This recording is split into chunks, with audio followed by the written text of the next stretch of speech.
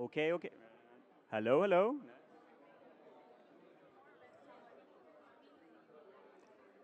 Okay, okay, okay, okay. So please find your seat and we can start. We are about to start. And there's a couple of seats in front as well here if you want to look close up for to me at least. Thank you and welcome to White. I'm very excited that so many people have attended this little venue tonight or this afternoon. We have the honor to sponsor and host this event together with Council of Tall Building and Urban Habitats. And I think this is their first event in Sweden, so we're very grateful for this.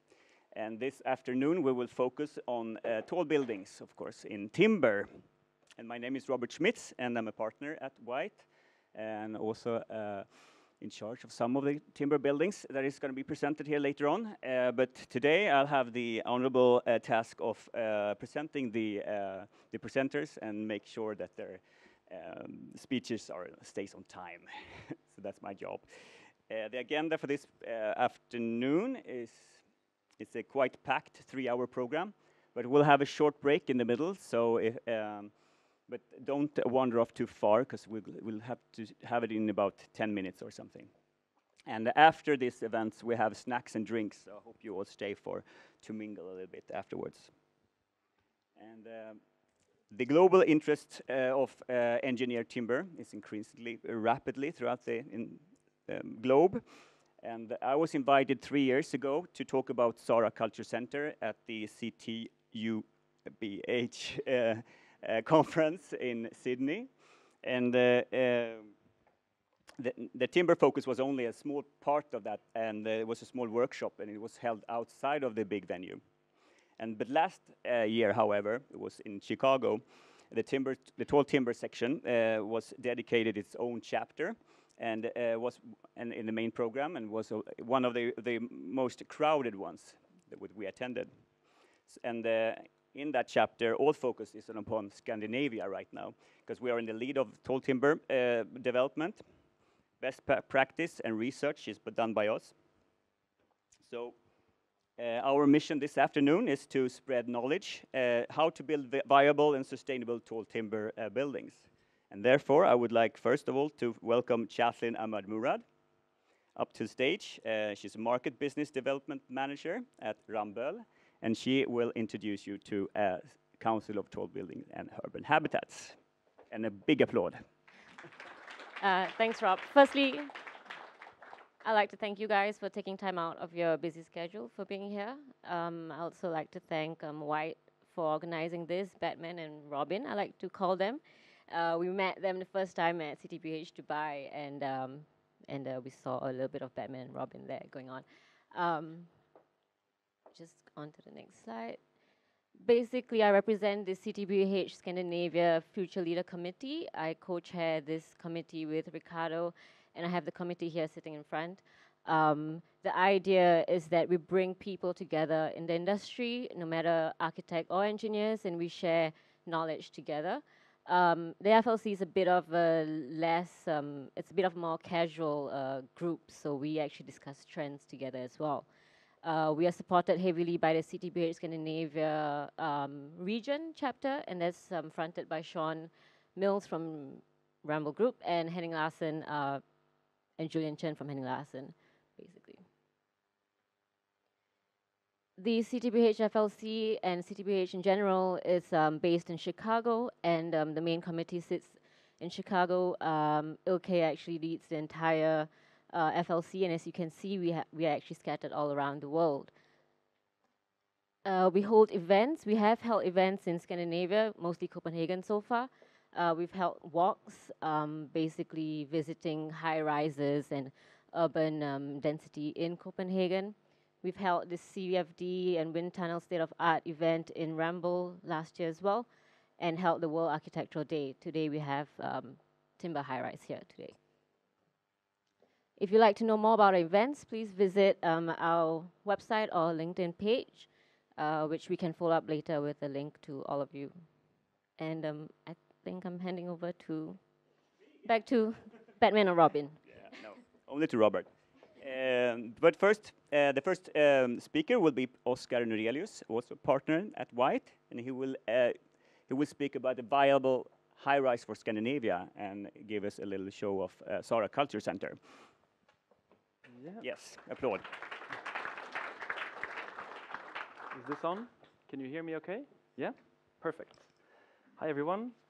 Really happy that you're all here. And I think it's worth mentioning, and we have a really nice lineup of speakers tonight with a lot of knowledge, both from research and from delivered projects. But what you do not know is that we have a lot of competence in the audience as well.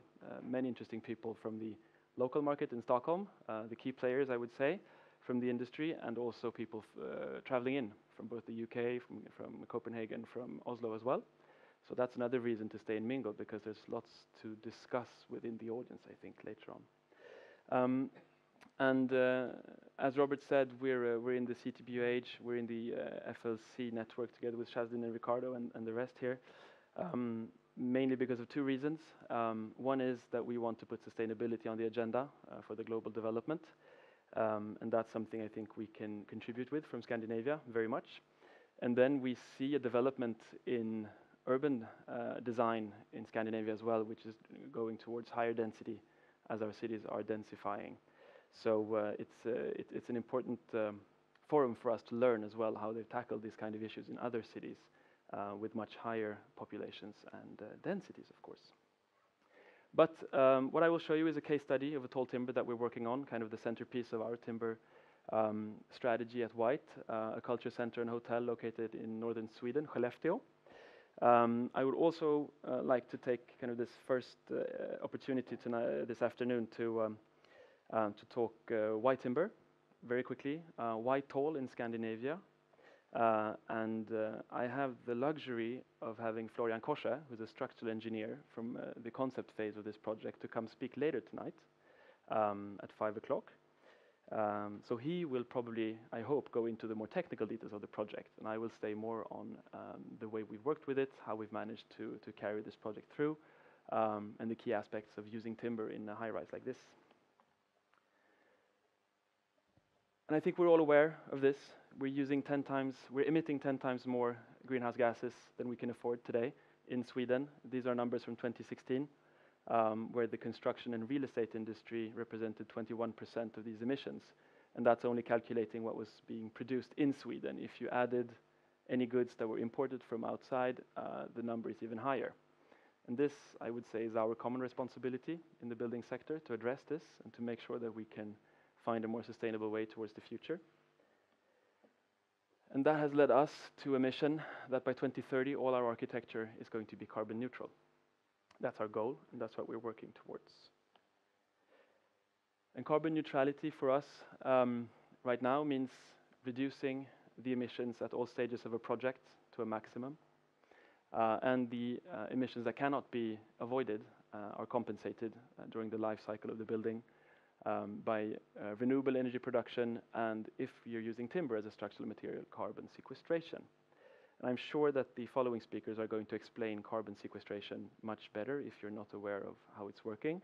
But the way that we usually talk about it is the carbon that's contained in the timber that you put in a building is harvested by new trees planted where you took the trees to put in the building in the first place. So this, of course, means you have to have a sustainable forestry as well, further up the procurement line.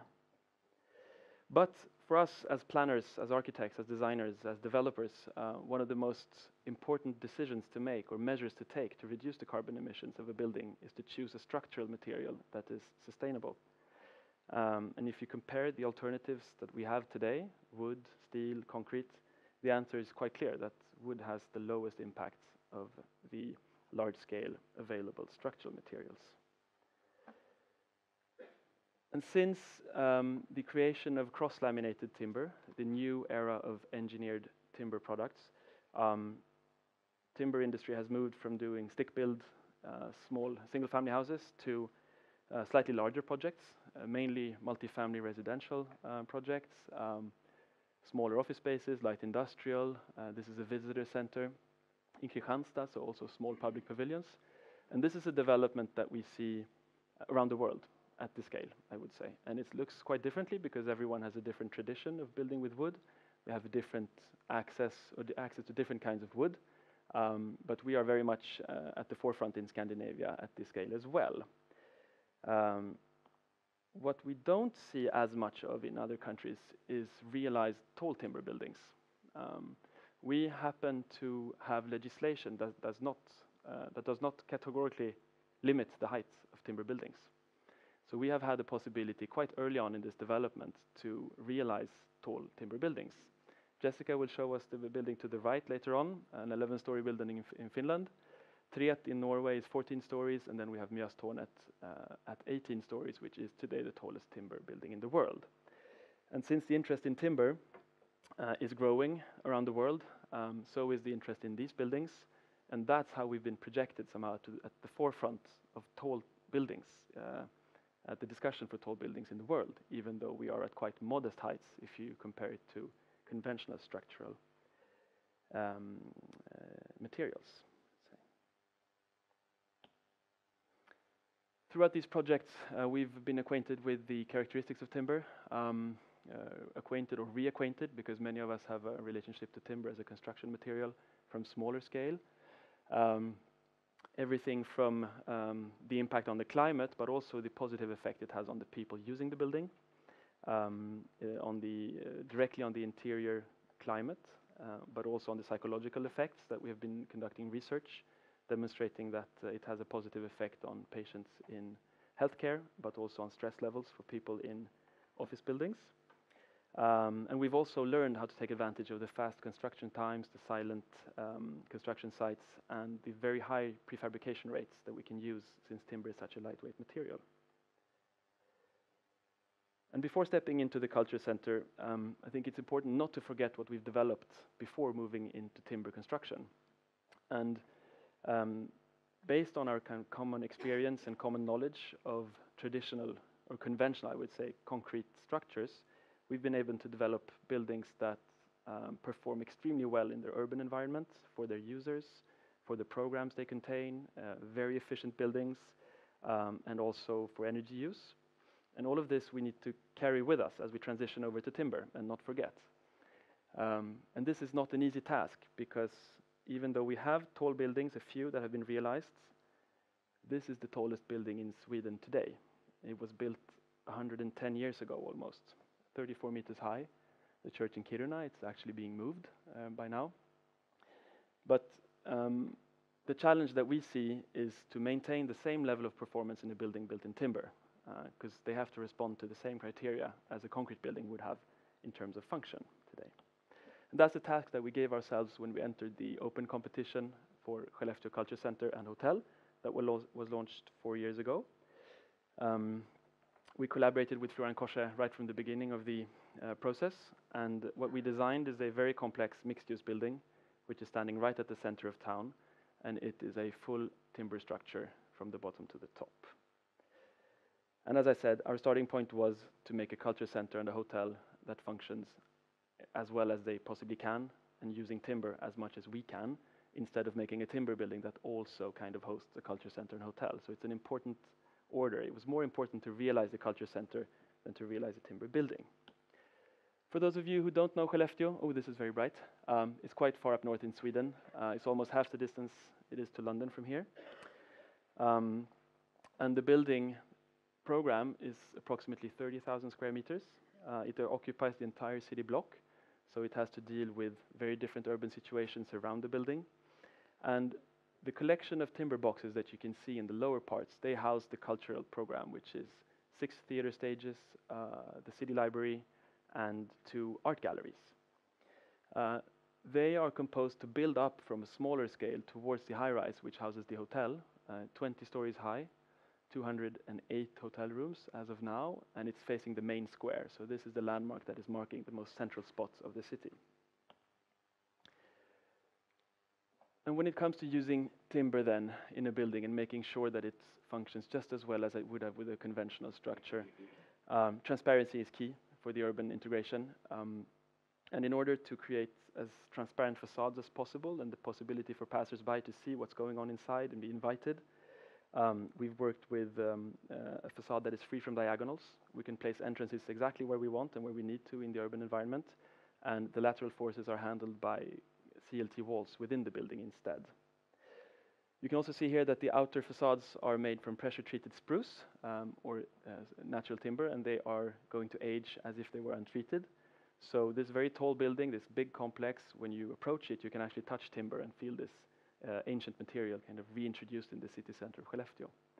The high-rise on top is a timber structure that's clad with a double-skin facade that we've designed to be as transparent as possible so that you see the structure through this glass even during the daytime. So this way, the image of this building will be the timber structure from afar, and even when you get closer, you can actually move in and touch the timber. Another thing that's quite unique with Scandinavia is that we can expose the structural timber within the buildings that we design when they're tall. Many other countries that allow for taller buildings have to cover it up with gypsum boards because you can't have combustible materials within the spaces. We don't have that issue here. So we're exposing the structure as much as possible in the interiors. And this way we can also not only benefit from having it giving character to the spaces, but we also access the indoor climate characteristics of wood. So it can absorb and reduce humidity, for instance, which is a very important issue in Skellefteå, where the climate is extremely dry during the winter. Flexibility is something that we worked a lot on the last 20, 30 years, I think, creating buildings that can last over time, that can be adapted to a program that's evolving, sometimes even changing. And in order for this building to be sustainable, it needs to survive for a very, very long time. 30 or 50 years is not enough. It needs to stand 100 or even more. And one key issue, of course, is spans. So that's why we've designed these special trusses together with Florian. I think he will go more into detail. But where we combine timber and steel, and we show how they work together with tension and pressure in different ways. The lower part is maybe not the focus today, but we have a very complex program. The Grand Auditorium seats 1,200 people. It's the largest theater stage in the northern Sweden that fulfill the highest national standards. So the Culture Center is almost a catalog, you could say, of different solutions for acoustics and solutions for using timber. Moving up, this is the only plan that I'm going to show before Florian takes over. This is one of the first decisions we made to use two separate cores placed at either end of the hotel tower. Had this been done with concrete, we would have had one central core. But by doing this, two external cores that span the whole width of the building, we can use identical units between them, 18 of them here, and free up the facade entirely for our design. And we've managed to create an energy-efficient building with a fully glazed facade, so you can have the unobstructed views over Skellefteå and its surroundings. And when you get to the upper floors, you can actually see out to the sea on a clear day. These rooms are fully prefabricated as 3D modules. And bathrooms are put in as modules on their own, finished. All of the installations are prepared ahead. There's only the furniture missing, or part of the furniture. And they will then be stacked on site. 13 stories of modules on top of 5 stories of cultural center, and then 2 stories built on site.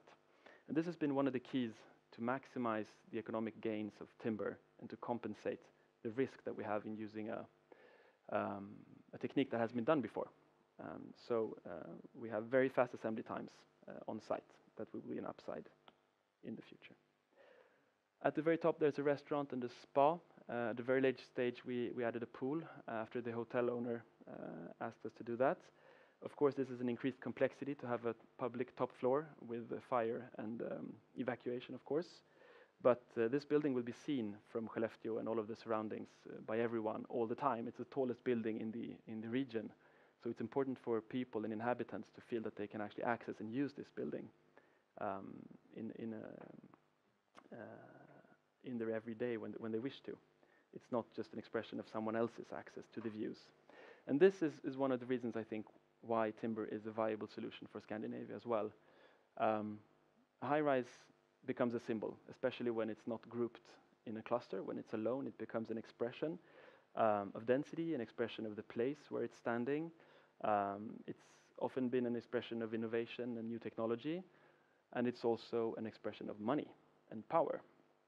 And today, I think in Scandinavia that we are so aware of the climate issues,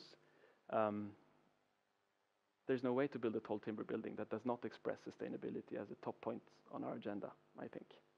I think it's going to make the journey much easier. It's good for the environment, of course, for real, but it's also going to be a key aspect when going through planning processes and public consultations as well.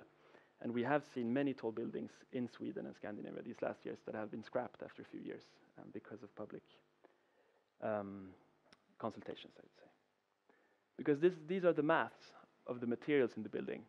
We've done a calculation of all materials that are put into the building, and it's difficult to see for you, but the emissions connected with the concrete, the steel, the timber, the glass, and all the fittings amounts to 8,350 tons of CO2 equivalents. The timber structure stores 8,900 tons of CO2 equivalents. That's the same as 13,000 trips to New York from Stockholm. And if we only look at the materials that go into the building, we actually have a positive impact on the climate. Over the lifetime, these materials will remove more carbon dioxide from the environment than they actually emitted when building this. The construction is not included in this, and we're working on that this spring, and not the energy use either. So that's going to be interesting to see how these, the use of energy is compensated by the 1,200 square meters of solar panels that we have on the roofs and on the top floor facade. And one of the keys of realizing this project has been to conduct a very well-defined process. So from the very beginning, at the very first conceptual meeting in the competition, we were not only architects at the table, we had the structural engineer, we had the environmental specialists, and we shaped this building together from the start. And then we've been working together in a BIM environment to make sure that everyone's on board with all the decisions, all the changes, all the measurements. And we've even done the coordination in a video game motor to have feedback very fast. On site, the production, I can just go back, it will be paperless. Everything will be done through iPads. And they will also have access to the model to see how things are put together to realize this. I would say one of the great takeaways from this project as well is that when you focus on realizing a building in timber, we thought maybe in the beginning there's a risk of forgetting the rest. But once you have this process in place, it's much easier to drive through other innovations within the building, with the project. So we have developed a double skin facade and the ventilation of that. We have investigated natural cork as insulation materials, solid timber for the acoustic paneling. Of course, the modularity of the hotel as well was not a given from the start, and natural ventilation of the larger foyers to reduce energy use over time. Skellefteå municipality is the client. We are now working for the turnkey contractor Hent, and construction is underway. You can see some of the people who have been involved here. And we always like to compare our early renders with the built result to make sure we're fulfilling the vision that we've sold both to our clients and to the inhabitants. So this is an image taken in early December, I would say. It has risen a bit more now. And I will let you judge by yourself if we have fulfilled our vision. So the renders are on the left, if anyone is unclear about that. The Culture Center opens second quarter of 2021. Hopefully we'll be able to arrange some CTBH visits during the construction time, but mostly when it's finished as well. Thank you.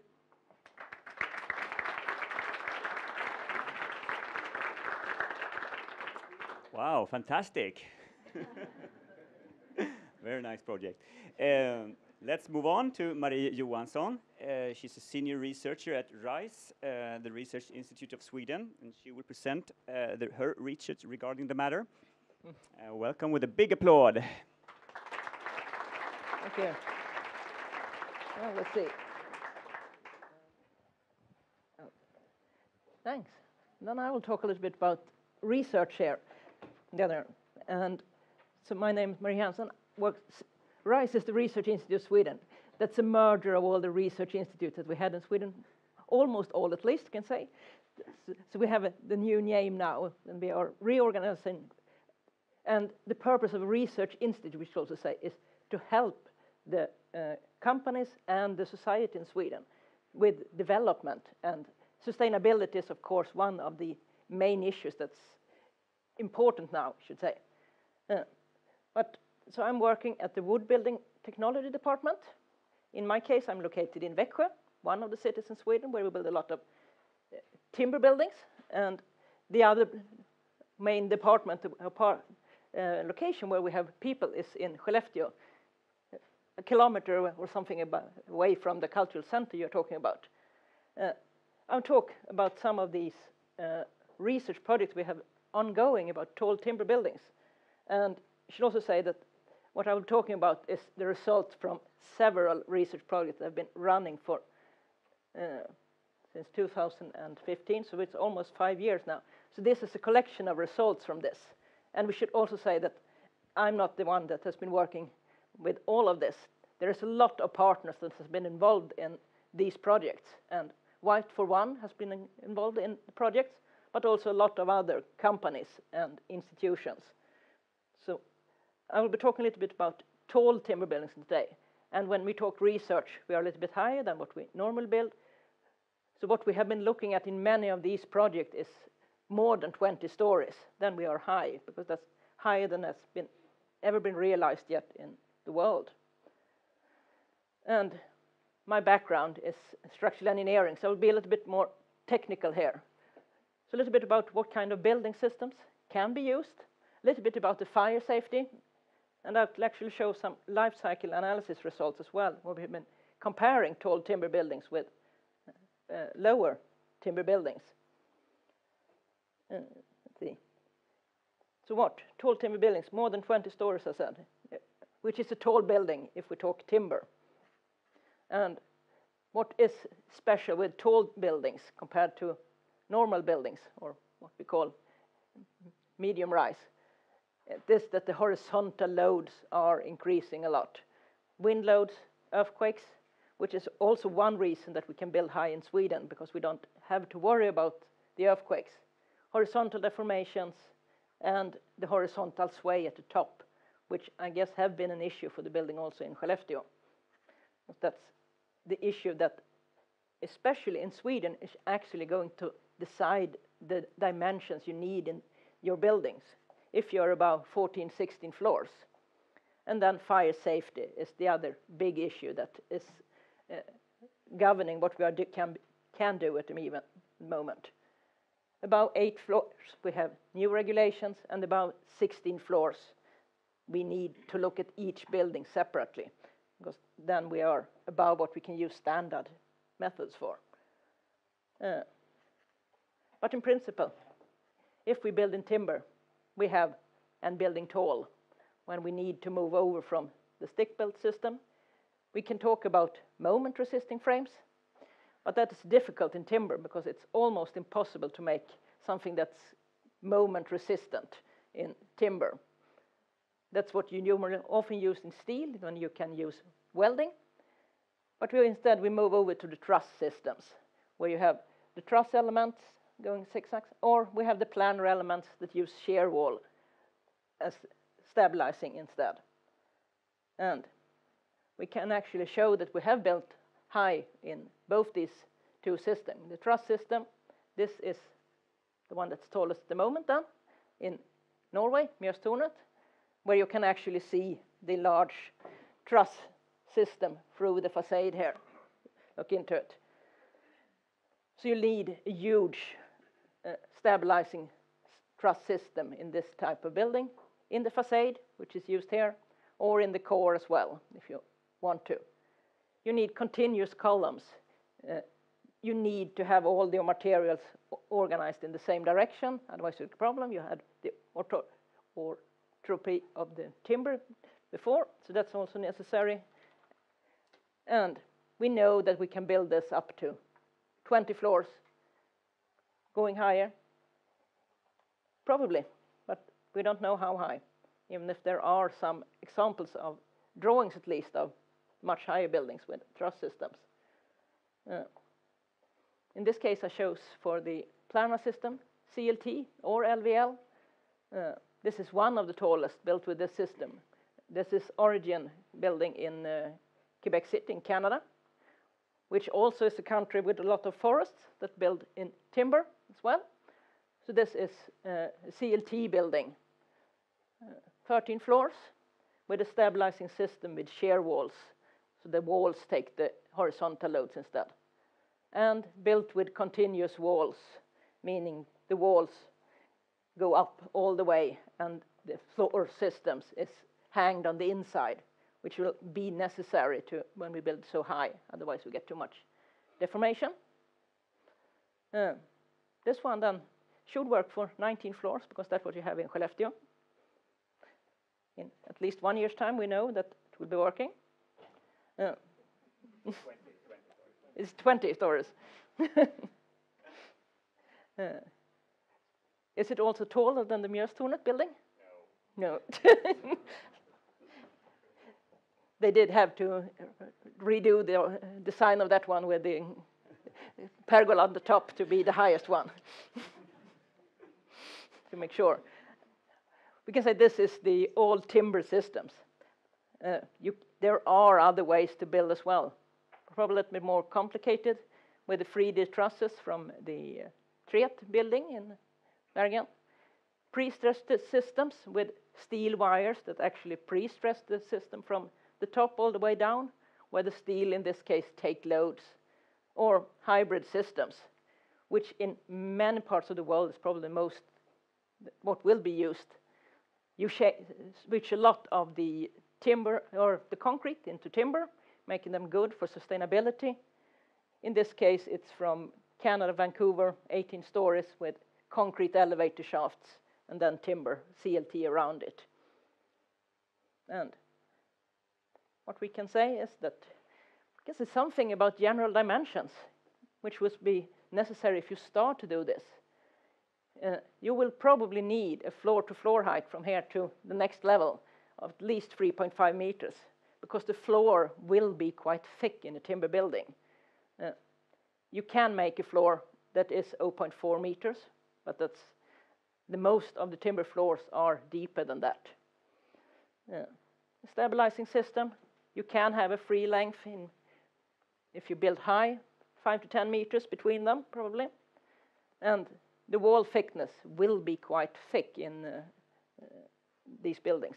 I don't know how thick the walls are at the bottom floor in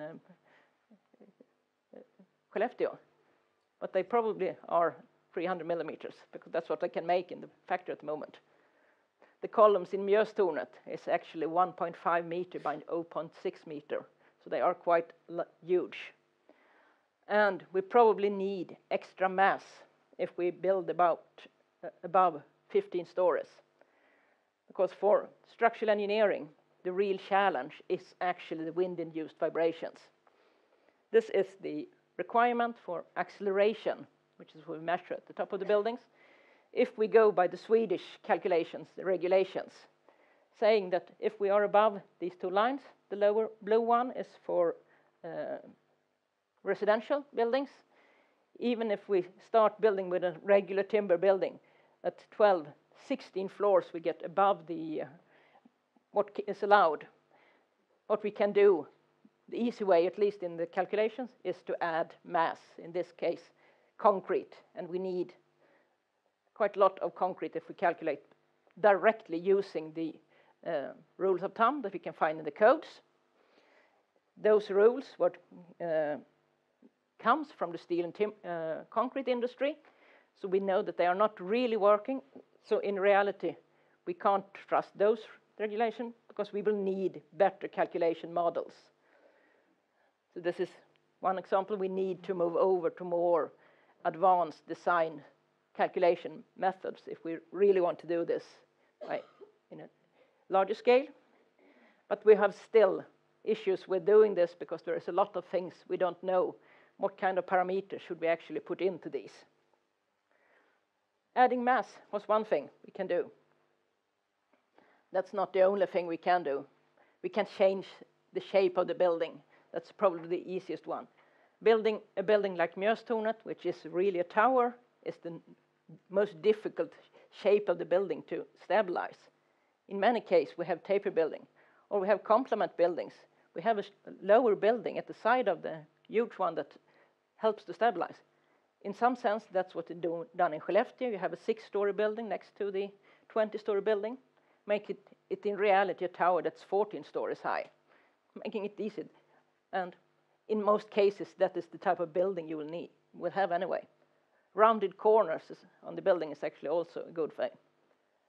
Adding stiffness or add dampens with mechanical systems, which is done for tall buildings in steel and concrete, can be done. But what do we... So there's a lot of things that can be done today. But what we really need to know is a little bit more about the actual values. How do these tall buildings actually behave?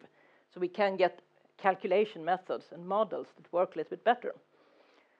So what we really need is verify our models for stiffness and damping to see how do these buildings really behave.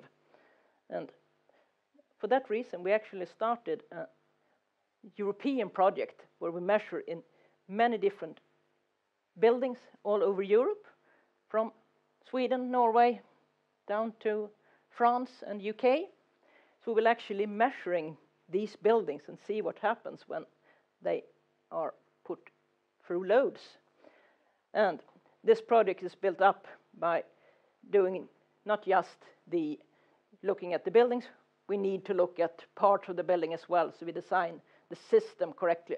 So this is measurements done by Linnaeus University and our PhD student at Moelven, where they measured on this huge truss system. But we will also be measuring on the real buildings with the forced load in this case. That did not. Let's see if we get this one to start. No, it didn't. This is measurements that was done in December last year, where they actually have a huge machine put on the 12th floor of this building, 12th floor, to actually move this one, so we know the force we are shaking the building with, and then measuring the building to see what happens. So we actually have the real values that we need in the calculation models. And by doing this, we will be a lot surer about what happens. So hopefully in a few years' time we have better data for these buildings. Can say something about the fire safety design, which is the other big issue here about building tall. Over 16 stories, this gets a little bit more tricky in the Swedish code at least. You need to do an analytical fire design, which is a little bit more work than you normally do. So you need to work with the fire engineers already from the beginning in the project. The analytical fire design includes a lot of factors to identify what you need to look at. You verify the fire safety, you control that, and you need a documentation of how to do these fire safety measures. And you also need a documentation and follow up at the building site, so it's actually done. And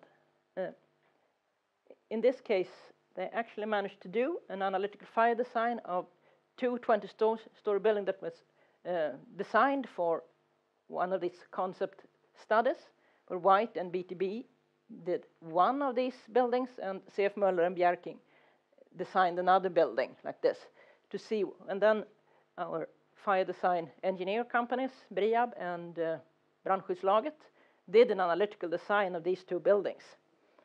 And if they have to say what they think should be used, is you need sprinklers in these tall buildings, which you have in Skellefteå, because that will be necessary also when it's hotel directly, so that's nothing.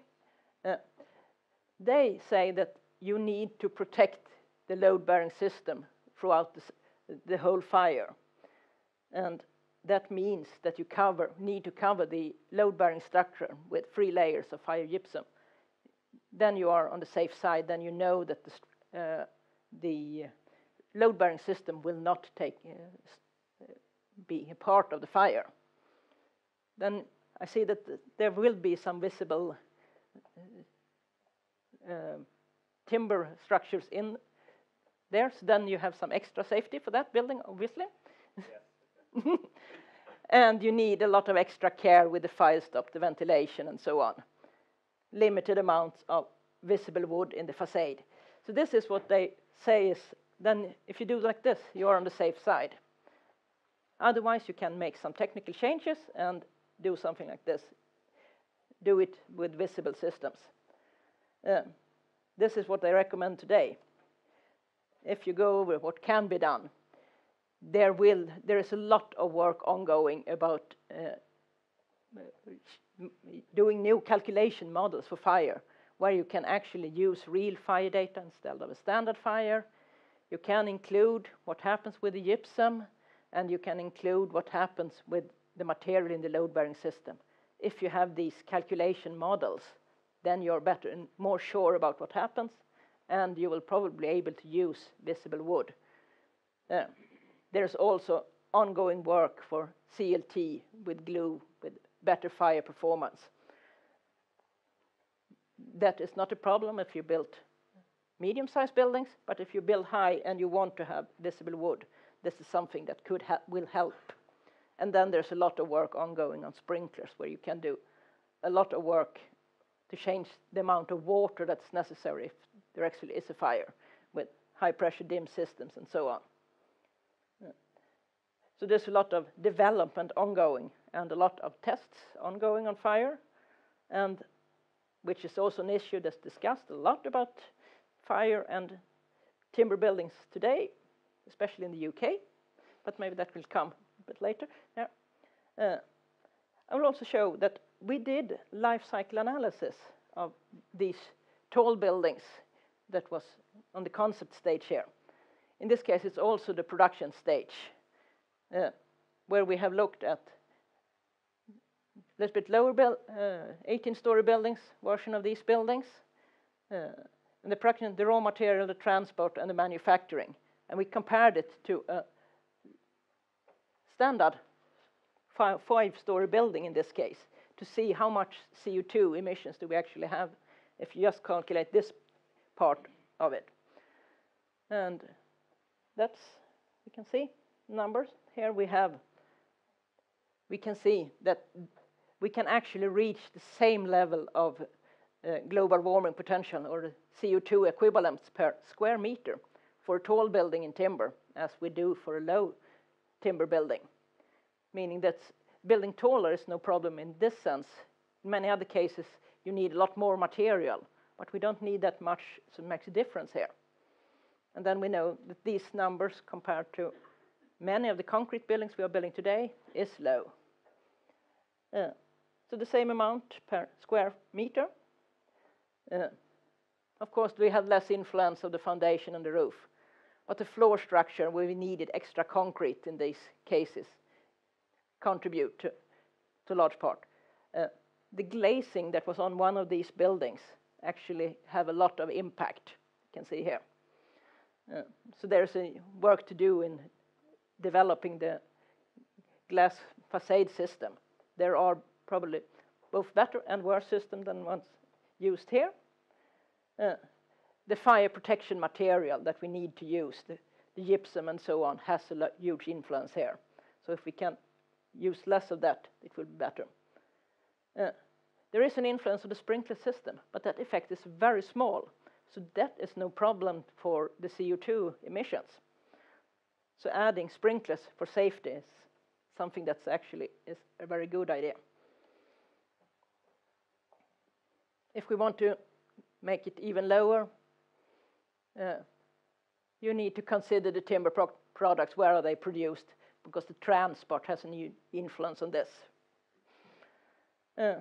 Consider, can we lower the amount of concrete and the amount of steel that we need, especially in connections? That will be better. And then we can say that there will be improvements here over the time. The timber products, we will be able to use less glue and lower climate impact. That's under development. I think Stora Enso probably has work ongoing in the company about these issues. But there, of course, is also new concrete recipes and so on. And the glazing structure will probably also be possible to make better in the future. So I will end this more or less with some conclusions.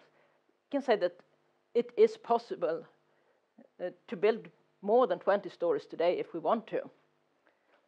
But they can be optimized if we have more knowledge about especially the structural dynamics design. So we know what we actually, that our models are good enough so we can use them to optimize the buildings. And the same can be said for the fire safety design. And then, of course, there can be a lot of development done for new building system where we can move over to more hybrid systems, which I think a good solution. Probably better to use the concrete in the elevator shaft than to put it as just as a mass. So by doing this, we can also change a lot of the concrete in normal concrete buildings today to timber, which will help us as well also in tall timber buildings for this. So there, I think I will end this presentation. Thank you. Thank you, Marie. So it's okay to build as tall as possible. Perfect. Yes. You need a challenge, don't you? Yeah, we do. We need a challenge. And yep. Now we're going to have a little bit more of an international from our side perspective. Welcome, Alan. Alan Dowdall, is it right? Yeah. He's a structural engineer and an associate at Ramboll, UK. And he's going to talk about his perspective and show Dalston's works as a timber case study.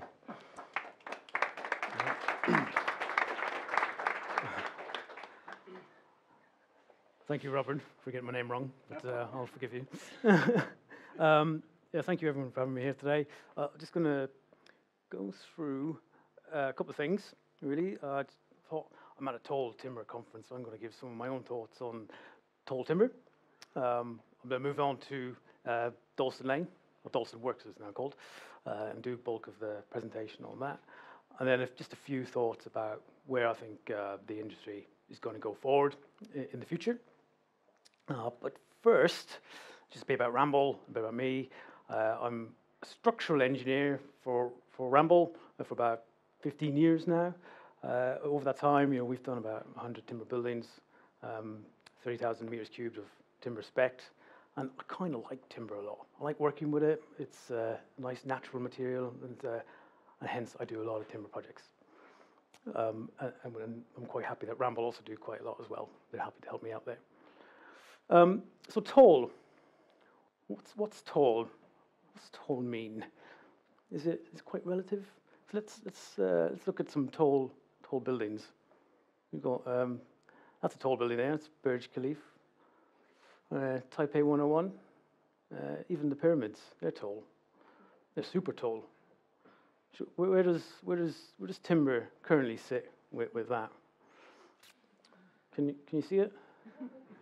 We're there. How about now? Yeah. So that's where we currently are. So I think maybe in retrospect, do we mean medium size or small to medium size, but tall for timber? Or maybe we're not looking at this in the right way. Perhaps we should look at it in a different way. And I'm an engineer, so I'm going to use some maths and I like charts as well. This is the Burj Khalifa. If we take a building and look at it, okay, how slender is a building? I'm going to use a very crude analogy of the width of the building versus the height. So for this one, for every 9 meters tall, it's 1 meters wide. That's a slenderness ratio. Let's look at another one. This is the Taipei 101. It's a half a kilometer. It's a slightly lower slenderness ratio, so it's more stockier. So it's 1 in 7. Another one. This is more recent in New York, 432 Park Avenue. 1 in 15. Wow, look at that. That is a slender building, really slender. Really interesting as well. I mean, they've got empty floors just to let the wind flow through, so they can make it work. Yeah, but quite slender. And the latest one, 111 West 57th Street in New York, 1 in 23. Wow, I'd be nervous if I was the engineer on that one. Yeah, but slightly taller than the one previously, and 1 in 23. Does anyone know what this is? Anyone know what that is? That is the tall. I'll tell you. That's the tallest tree in the world. It is 116 meters tall and is a slender ratio of 1 in 16. Yeah, 1 in 16. So until recently, we've not been able to match that. So we've never been able to harness the power of a tree, or we're actually quite fussy. We like things not to move too much when we're in a building. So that's when we take a tree apart, we never really managed to put it together in a way that's as good as it originally was. And let's look at this one. This is the Merschnet, pronouncing that right. 1 in 5.5. I think that's pretty good, actually, for timber. I think that's pretty good. Now if we look at, again, engineer, I like numbers and charts. This is a chart. If I take a chart looking at the height of a timber building, and I then look at history and time, what's that look like? This is illustrative purposes only. We'll find that about 1,000 years ago, we built some medium-sized timber, 70 meters or so, and then recently we're starting to go up. And if we think of this as the present day, and in the future, we're probably going to continue on a trend of building slightly taller and taller. This is the building. This is the tallest pergola in the world. It's nearly 70 meters. Has no metal fixings in it. So I'm curious how that is standing. And I think we forgot about this sort of technology over time. We moved on and moved into steel and concrete, and we didn't think, and this got left behind. And eventually, we've started to come on to realizing the value of timber and how we can engineer it. Again, this is one of mine. This Dalton Works. Well, when it was built, it was the tallest at the time. It still is the tallest CLT building in the UK. Keeping on to that title. And then currently we've got the Mosternet. But I think there's something to be said about actually looking back at technologies we've done before to move forward as well, and seeing how these buildings behaved and how they were put together. I'm not sure that matters so much. If we look at actually all of the buildings in the world, and another chart, buildings we've got low and high on that axis, and let's do another one. And then we're going to how many. So you've got few and many there. And we look at how that would potentially look. You've got a slope that look this. We've got high buildings. There's quite a few number of them, and then lots and lots and lots of many smaller buildings. And where does timber fit? Where does it like to be at the moment? And it's in that region. There's quite a lot. So that's a lot. There's a lot of potential to be building a lot of timber buildings. So, for example, and that's the 150 mark, 150 meter mark. There's a lot of people looking to reach that mark in timber. I think that's great. That's fine, but you need to do that looking at it to break down perceptions so you can get access to do more here, and that's important because of this, sustainability. And I've recently learned a fact that, if we continue to burn carbon at the rate that we're doing this year or last year, that's the time we've got left to where we reach our quota of temperature increasing by 1.5 degrees. So we need a lot of quick, urgent action to get that mass of buildings to be changed quickly into, say, timber, a more sustainable option. And timber is great because I think someone mentioned earlier about numbers on sequestration. Timber is a sponge. It does soak up all of that carbon within the atmosphere. And if you're using it from managed forest, that's great because then it's replenished and it's going to continue to grow some more. It is a 100% renewable material. It's fantastic. Why wouldn't we use more of it? And we apply those figures to a project we're looking at in the UK, which is looking to achieve a net zero carbon facility, looking at different structural options. So let's say a steel and concrete composite deck is the next feasible option, maybe some steel and CLT, timber with no sequestration, and then timber with sequestration.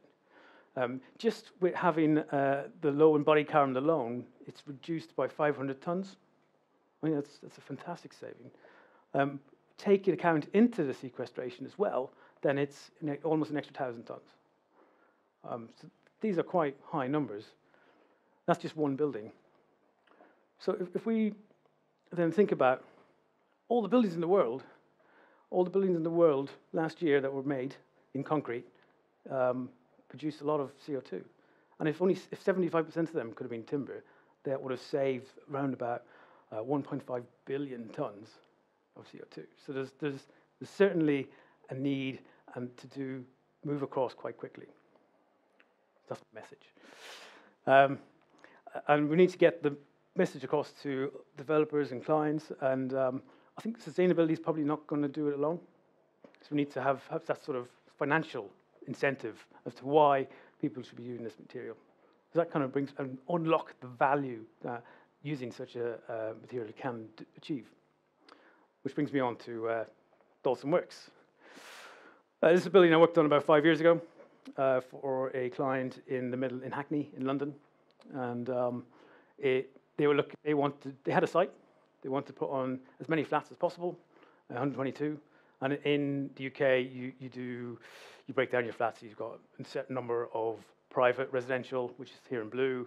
You have some shared ownership along here, and then affordable rented spaces. And that's required for planning.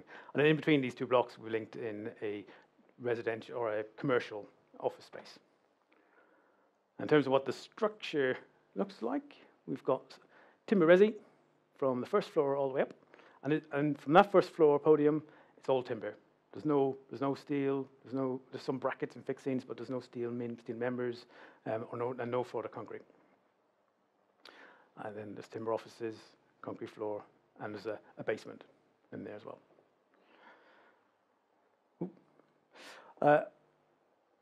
One of the things with CLT is we want to have many walls.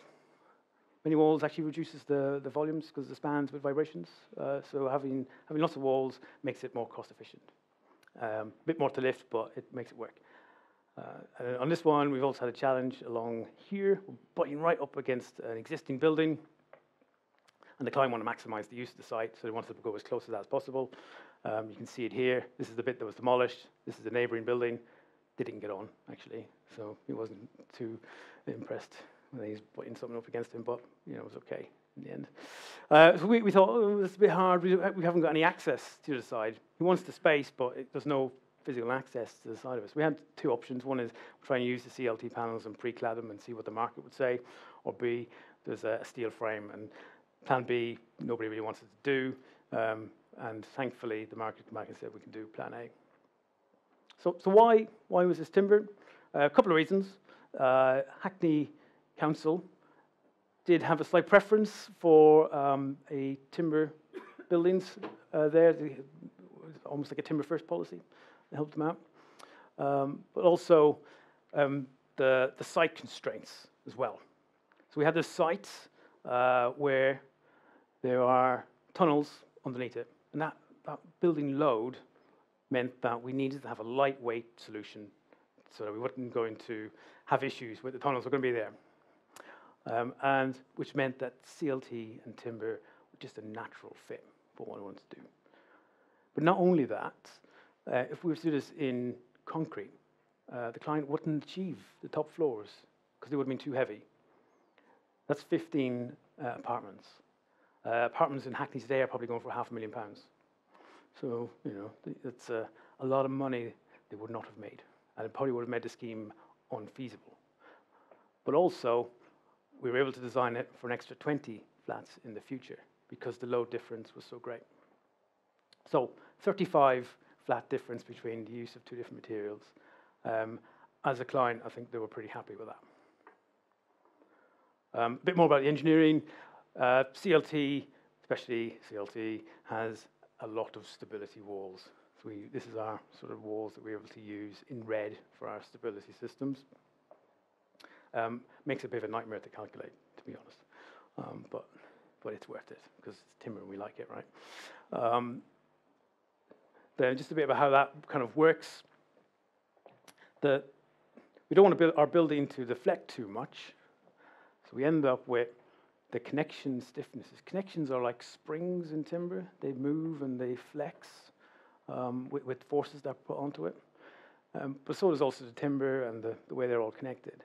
But this force here, this form of deflection that a building will have is about 50% of the overall contribution to the movement of the structure. So these bits were almost secondary. That's the bit that you got to focus on. And some of the highly stressed walls, we've had a lot of high-end bracketry fixing. I think this is quite dumb, quite simple. I'm sure in time, those proprietary brackets can become a lot more clever. I'm thinking back to those buildings from 1,000 years ago, and they actually only had timber dowels, and they were quite clever. Anyone been to the UK? Anyone here been to up to the north? This is a picture I took about 10 years ago in a city called York. There's a street called the Shambles, and it was built several hundred years ago. And you can see all the buildings are just starting to move into each other, because timber can move as well. Obviously, they didn't mind back then. The facade might crack, but they just pave over it. That's not an acceptable standard for today, unfortunately. So we have to think about movement and how that occurs. And certainly with Dalston, we were quite conscious we were doing platform construction, so we were loading the timber up in the bit that is as softest as possible. So the trick is we needed to try and find a way of loads to divert around the panels, which is quite simple, I suppose. But looking at what that bit of squishiness would achieve, if we just do normal standard CLT construction, we would get a overall settlement. These charts, by the way, the thicker they are means the more downward settlement they get. So you end up with about 60 odd mil of vertical settlement, which can cause problems with your facade and lifts and the like. So we thought we need to stiffen up that little bit, or either make them continuous or do something different. In the end, we thought we'd do it with either some hardwood dowels, or what the contractor preferred ultimately was a grout fixing. But making that change of stiffening those bits and pieces up, change your settlement to something like that, which is pretty much a standard, what you'd expect for any sort of structure to move, just drop by 10 mil. So we did grout dowels, but we thought, well, actually, there's not a lot of information on this. Let's test it. So we asked Cambridge University, could you squish some timber for us? And they went, yeah, we'd love to squish some timber. And so this is them squishing some timber. And all the dots on here are measured, so you can tell how much it's moved over time. So this is without any stiffening onto it. We can see some nice failure modes where the timber is bulging out. I think if that was a longer panel, you might not get that sort of cracking on it. A bit more, a bit closer up, a bit more load. Different angle. And then let's do it where we've put some grout issues in, because that's the contractor's preferred choice. How does that work? That got about 5 times higher. It really outperformed what we thought it would do. It was much better. Interesting failure modes, the same kind of there. The grout fell out, but that wasn't what was going to happen in real life. Sort of brittle failure, local loads. Also broke the machine. You see that there?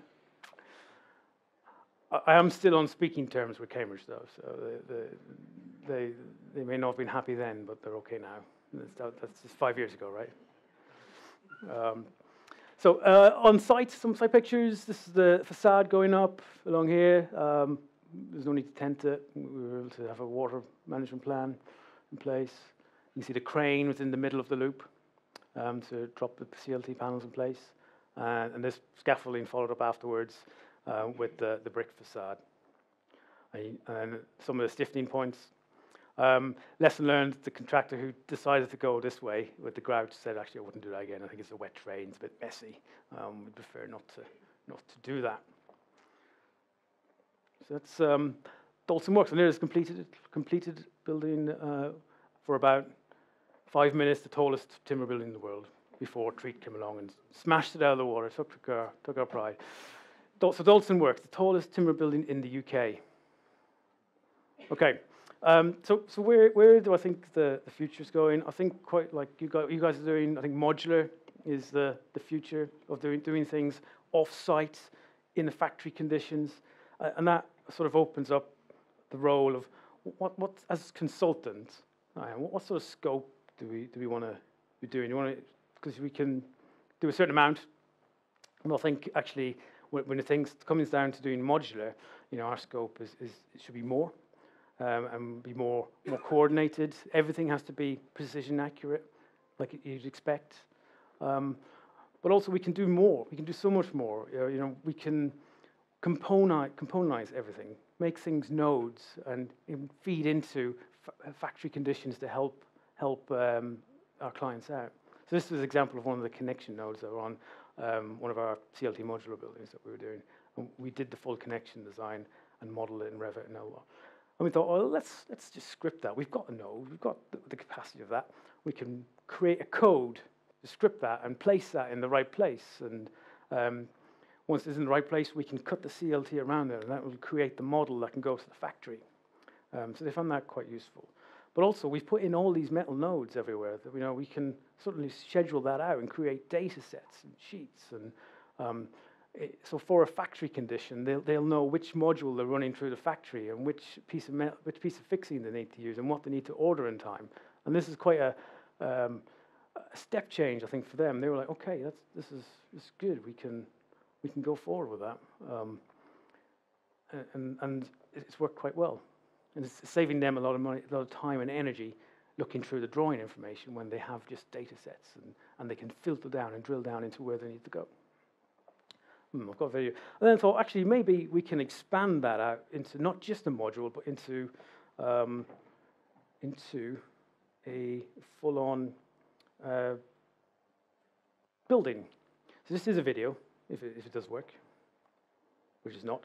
But what it would show is you can preset your designs to create, say, for Resi, different types of units that have then, okay, we can select this one is a current concrete building, but we want to make it out of CLT. We'll drop-down menu, select the CLT, how many stories is going to be, 10, 15, and then it'll change it into a CLT unit. And then you can apply that across the entire project.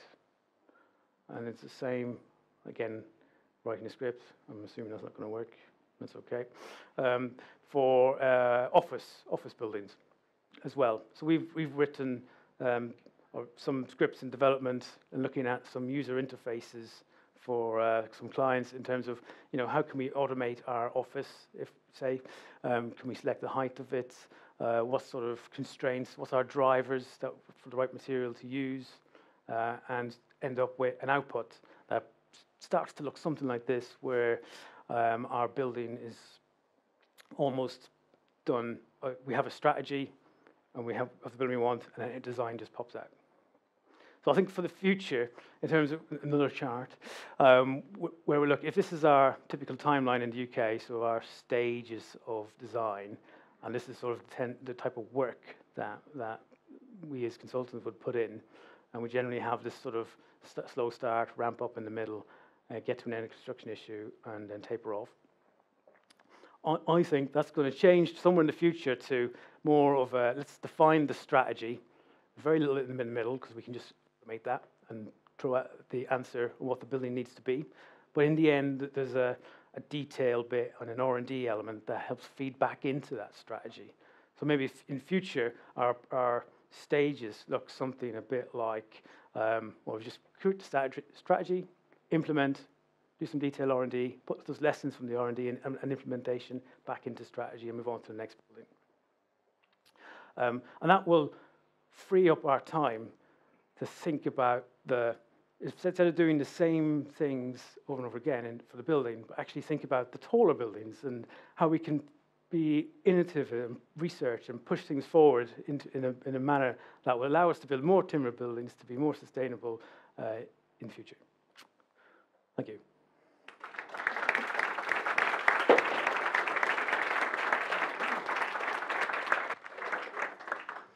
Well, thank you, Alan.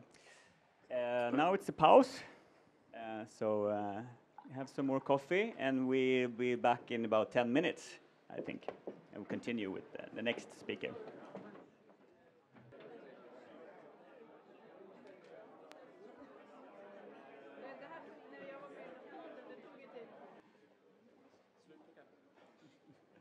Okay, so our next speaker, Jessika Szyber from Stora Enso.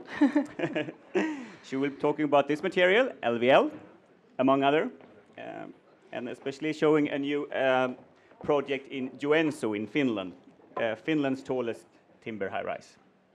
That's correct. Thank you, and thank you for the invitation. And I'm happy to see so many new faces. So it means that the word is spreading. My name is Jessika Szyber. I work as a business development manager at Stora Enso, and the role is including a lot of strategic work to our business intelligence, but also a lot of client contact with non-buying customers, such as architects and structural engineers, to help them guide them into choosing the right component, but also a lot of dialogue with main contractors and developers to make them comfortable working with this material. I am a civil engineer from the Royal Institute of Technology from the beginning, and I am also certified project management leader. So for me, wood is something to speed up the process and make it more efficient. Then it has a lot of other benefits as well, but for me it's maybe something more square in that sense. The agenda for today, I will present Stora Enso as a company. Many of you might know about the company, but maybe not that we're working towards the building industry. I will mention our product portfolio and then mainly focus on the project Lighthouse in Johansson. So Stora Enso is a Swedish-Finnish forest industry group, and we have been around for 700 years, so for a very long time. We have operations on 4 continents in 30 countries, and we're about 26,000 employees at the moment. We are available at the Helsinki and Stockholm Stock Exchange market, and we're divided into these 5 divisions, and together we have a turnover of about 10 billion euros each year. And each year we put 1% of our turnover, which in Swedish crowns is 1 billion euros, no, 1 billion Swedish crowns, on research and innovation, just to stay in the forefront in developing new renewable materials. Because the vision is that we can replace and offer competitive alternatives from the fossil-based materials, but also for the non-renewable materials. I work at the division in the middle, which is called wood products, with the bespoke materials called CLT and LVL. So you heard about cross-laminated timber. But for this talk, I will mainly focus on the other product, which is called laminated veneer lumber, because it's perhaps not that known here in the Swedish market at the moment. And we have been around for 700 years, but working towards the building industry, we're done for about 15 years, so not that long.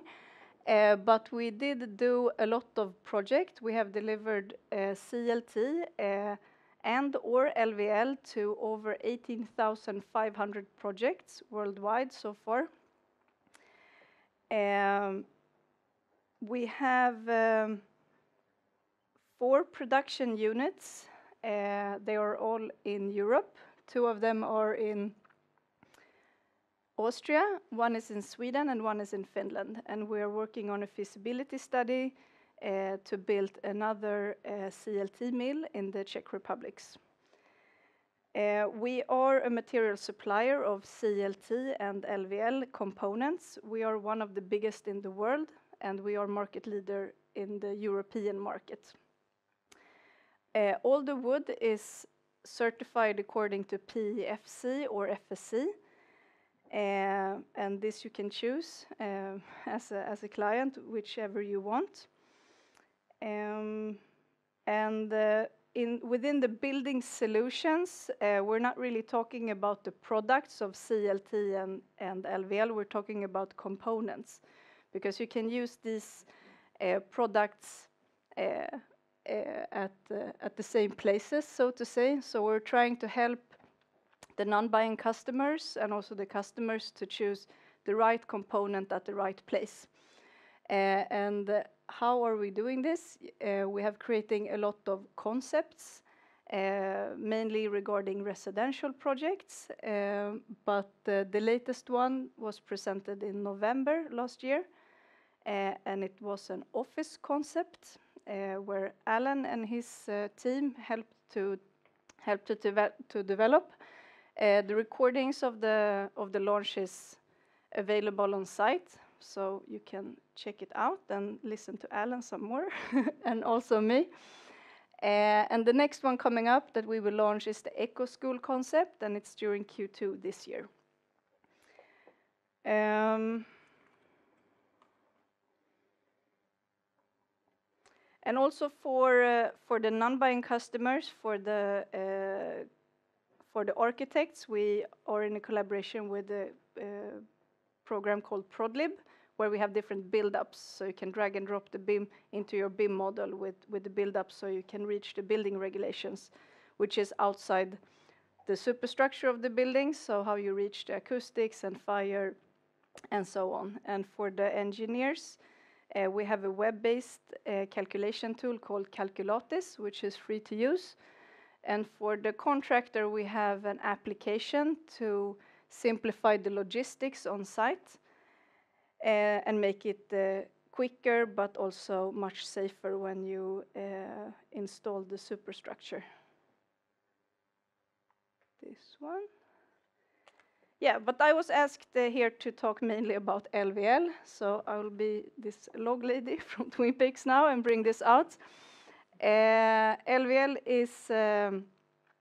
is based on the technique of peeling. So what we're doing is that we put a log of tree into water, and then we peel a sheet that's about 3 millimeters thick.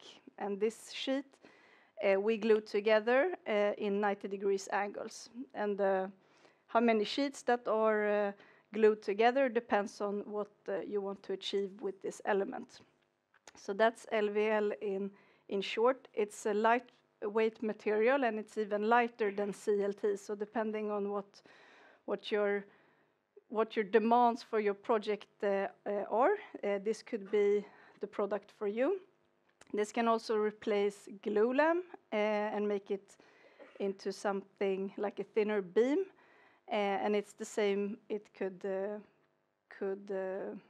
be instead of a concrete pillar or a steel beam, for instance. But not to talk too much about the product, I will talk about two components that we recently launched. One is called LVL ribbed panels, which is used for floors and roofs with medium and long spans. So if you have a project with a roof that's about 20 meters span, this might be the product for you, and the same if you have a floor that's about 13.5 meters. You can use 3 different build-ups of these wooden cassettes. The LVL G is also used in the project that I will talk about more soon. And it's actually, the G stands for re-glued, so we're doing it as thick as possible, and then we're taking 2 of these plates and glue it together. And then we're getting this LVL G. We can use it for load-bearing walls, but also for posts and beams in a building frame. The maximum size is about 60 square meters, and that's provided or divided by 315 times 16.5 meters. So they're very big panels, although you have to take in consideration with the logistics, so it's also cost efficient and you don't have to have a special transport. But now over to the project. This is a unique solution where we use both CLT and LVL. And that's why it also won this design competition. The LVL factory is actually only 120 kilometers from this town, Johansson, in Finland. But maybe not all of you know where Enso is, so I have a map here. And the site is situated by the harbor, where it used to be an old sawmill, but the whole area is under, let's say, they're building other stuff there now. So this is part of this change of the area. The project itself is a student housing project. It's 14 floors. The first floor is in concrete, but the rest of the 13 floors are only made with wood. There's no underground spaces in this project.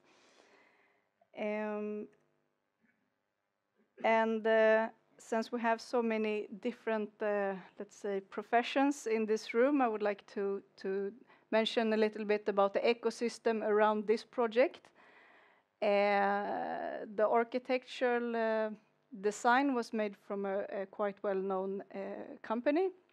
The structural engineer, this was not their first wooden project, and they have several more that they're working with now, because this project got a lot of PR. The main contractor only did a few low-rise building up to 2 floors in wood before going into this one. So it depends how risk-taking you are, but it went well. And we are also now collaborating with them in other projects. So it's a good story to build on. Since it's popular to talk about LCA, I will also mention a little bit about this, because this project was chosen to be the official pilot from a project called Levels, which is to indicate, and how we did it was that we, the whole, let's say, scope of the project is to use a tool to inform about embodied carbon in a project. And Stora Enso used this Levels tool as an indicator. We connected it to the BIM model, and then we connected it to our EPD, which is the environmental declaration for the product. The key findings of this study is the European Commission that created this tool called Levels. And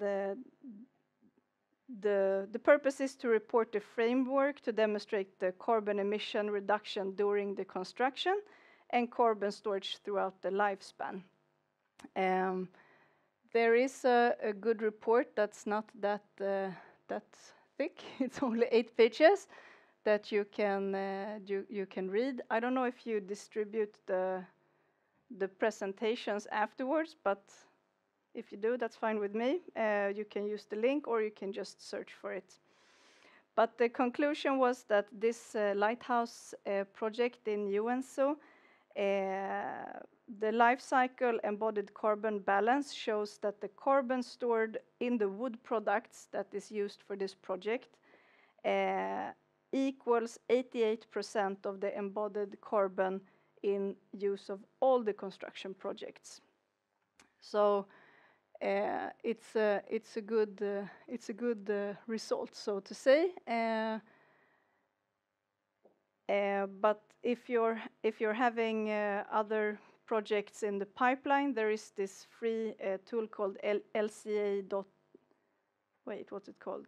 oneclicklca.com, and there you can kind of upload your BIM model, and then it could do this kind of check also. So that's good to use. Some technical specifications. I don't know how many of you guys are from Finland, but having this air raid shelter of concrete, this is mandatory in Finland. So that's why also the first floor is in concrete. They are well aware of their neighbors, so this is how it works in Finland. But all the rest of the floors are made with CLT and LVL. The sound reduction was 55 decibels, so that's like normal in Finland as well.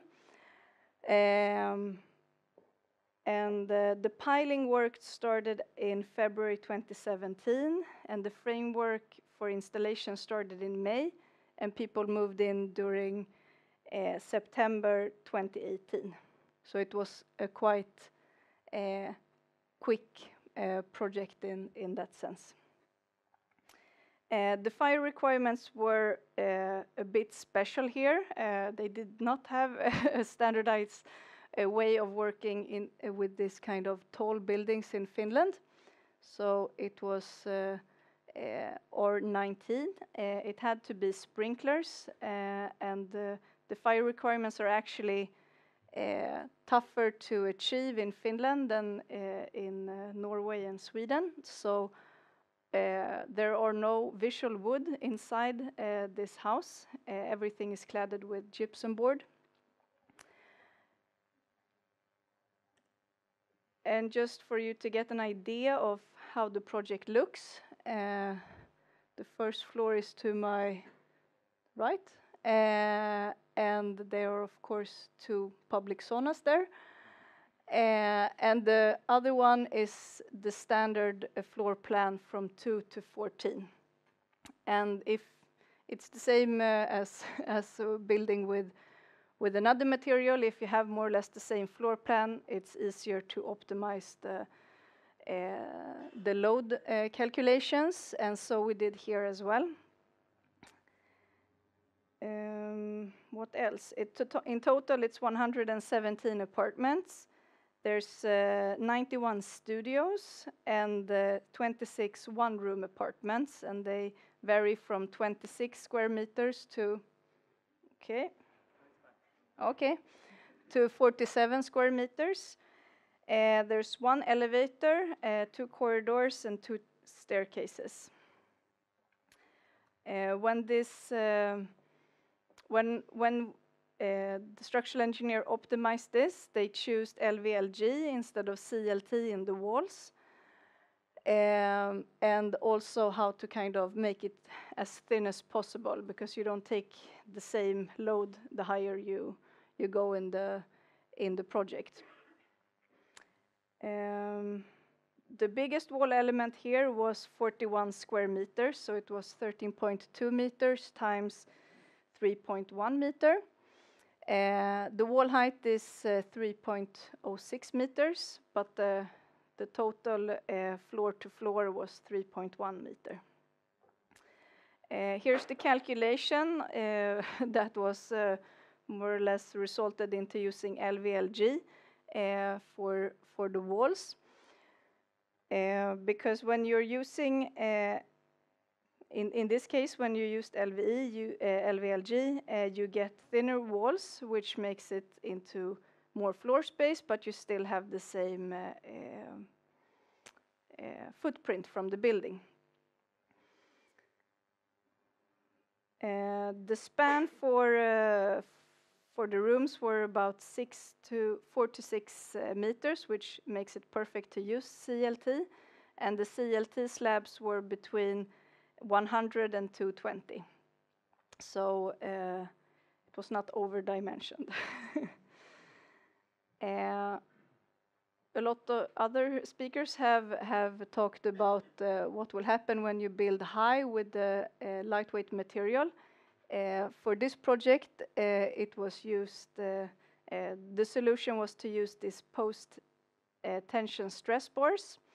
And what we did was that we pre-drilled this 40 millimeters thick hole in the LVLG walls, and we did it from top to bottom.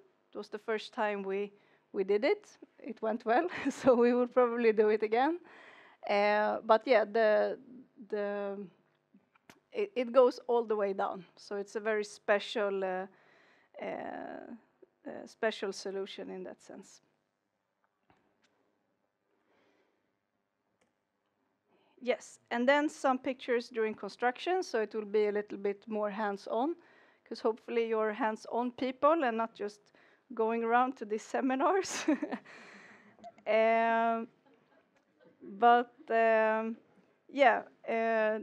What the main contractor did was that they had, even though the site was quite tight, they did create on-site tent where they did all the build-ups on the exterior walls. So with the cladding, the glazing, and the facade and so on. And this made them also quite fast in the production, because when it was raining and snowing, and also it was a heavy wind, they didn't have, it's problematic to do the lifts, and then all the site guys could work on cladding the walls instead.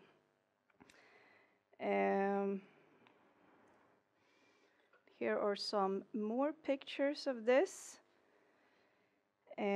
So offsite is also good, but it's also, you have to think about the logistic, because you're moving a lot of volume to a new place and then to the third place.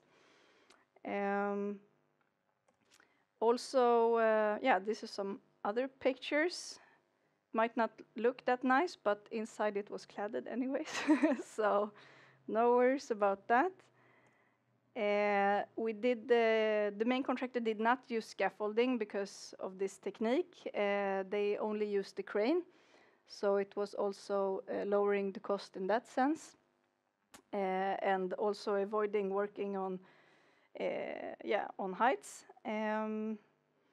For this project, we have delivered CLT stairs, which is quite normal these days for projects.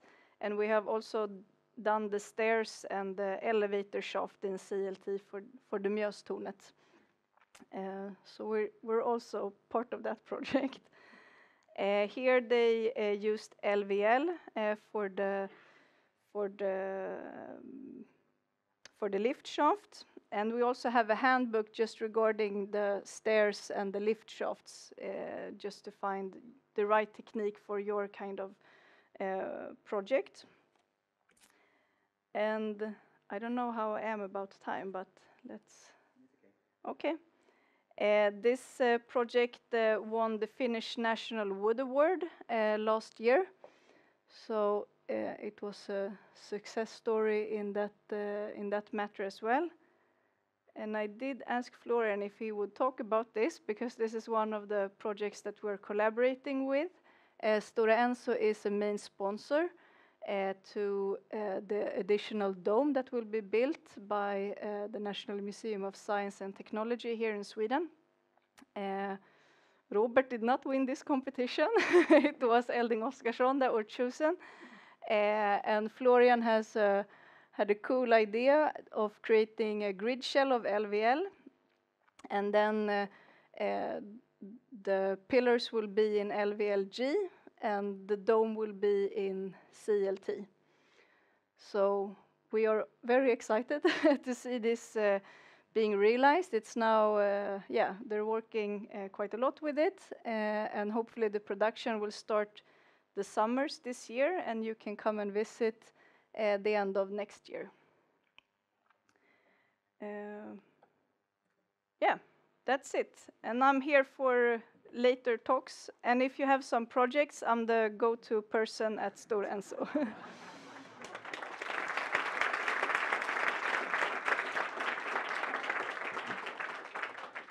Thank you, Jessika. Yes, no, I did not win that competition. Hopefully you'll give me another one to try. So, our last speaker this evening, as it turned out to be, do we have his presentation? No, not yet. Okay, Florian, reveal yourself and get us your USB. I don't have an USB. Did you? I sent you an email. Okay. Oh shit. Okay, that may be the thing. Okay, let's try again. Or do you want to talk a little bit more?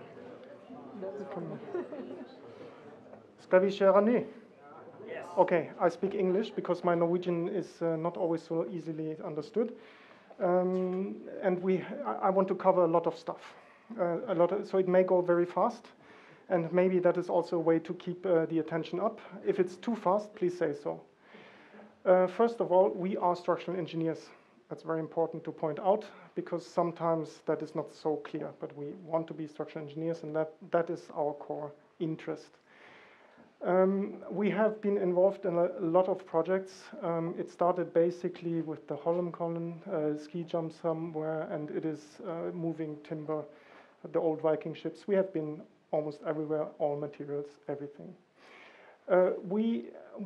After looking back at our projects a year ago, we decided it is idea-based engineering. There's no specialization in one topic or another. It is just have a good idea, have a bad idea, and discuss them. That can give extreme cantilevers, buildings with extreme setups. This almost no columns. And the owner is very happy because he got this extreme experience of space when entering his building, adding them to the market value. This was built 2010-11, and it was the first time I was investigating CLT on huge square meters, 100,000 square meters in CLT. So that's about 10 years ago. Back then it was not deemed feasible, but we thought we had a much better solution.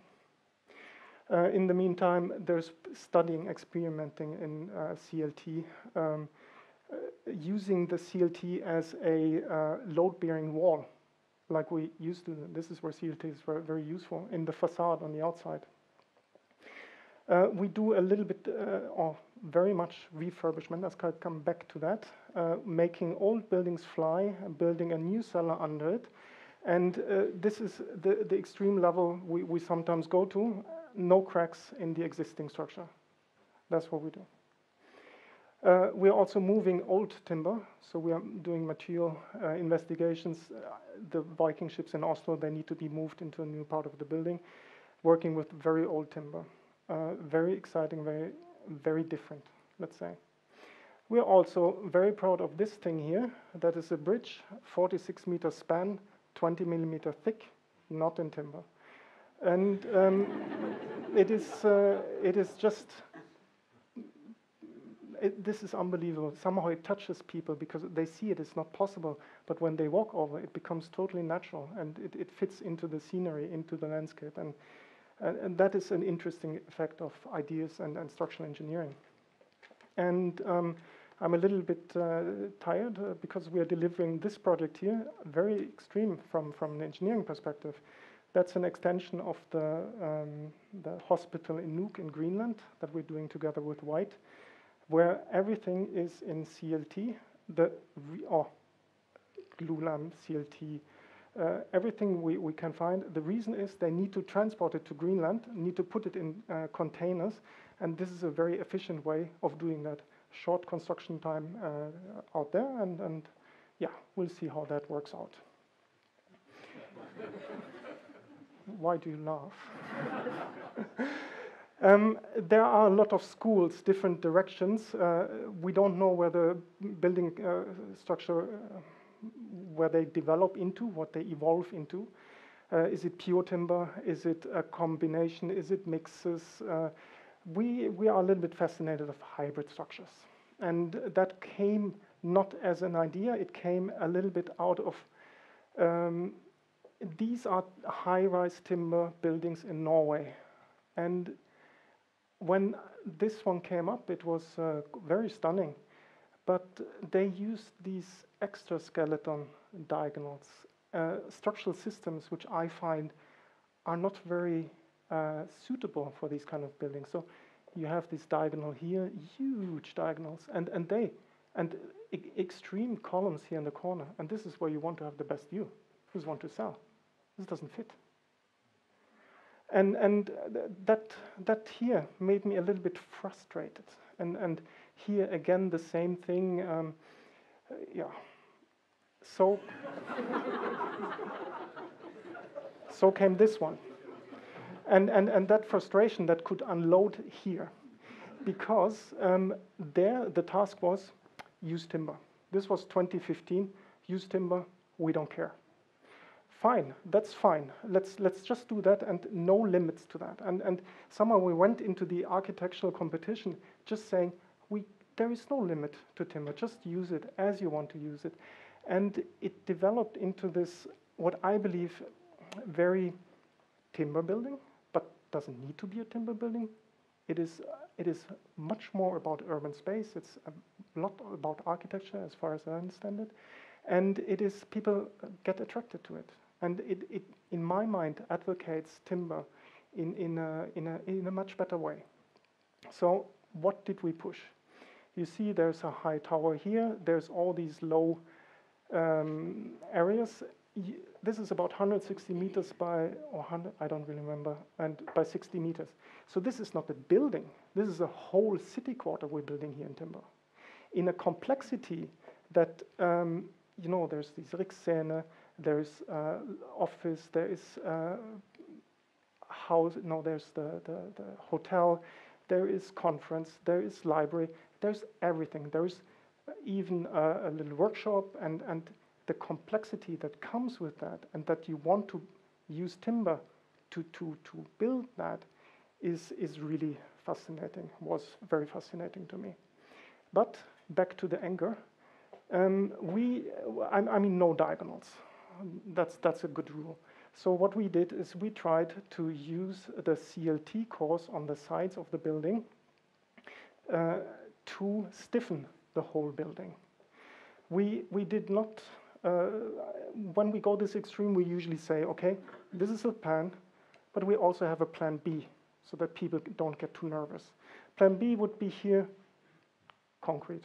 We can always switch over to concrete, and then somehow this fear, or this, I mean, there is a client who wants to spend a lot of money, and he needs to have a high degree of certainty that what we are going to propose will actually work.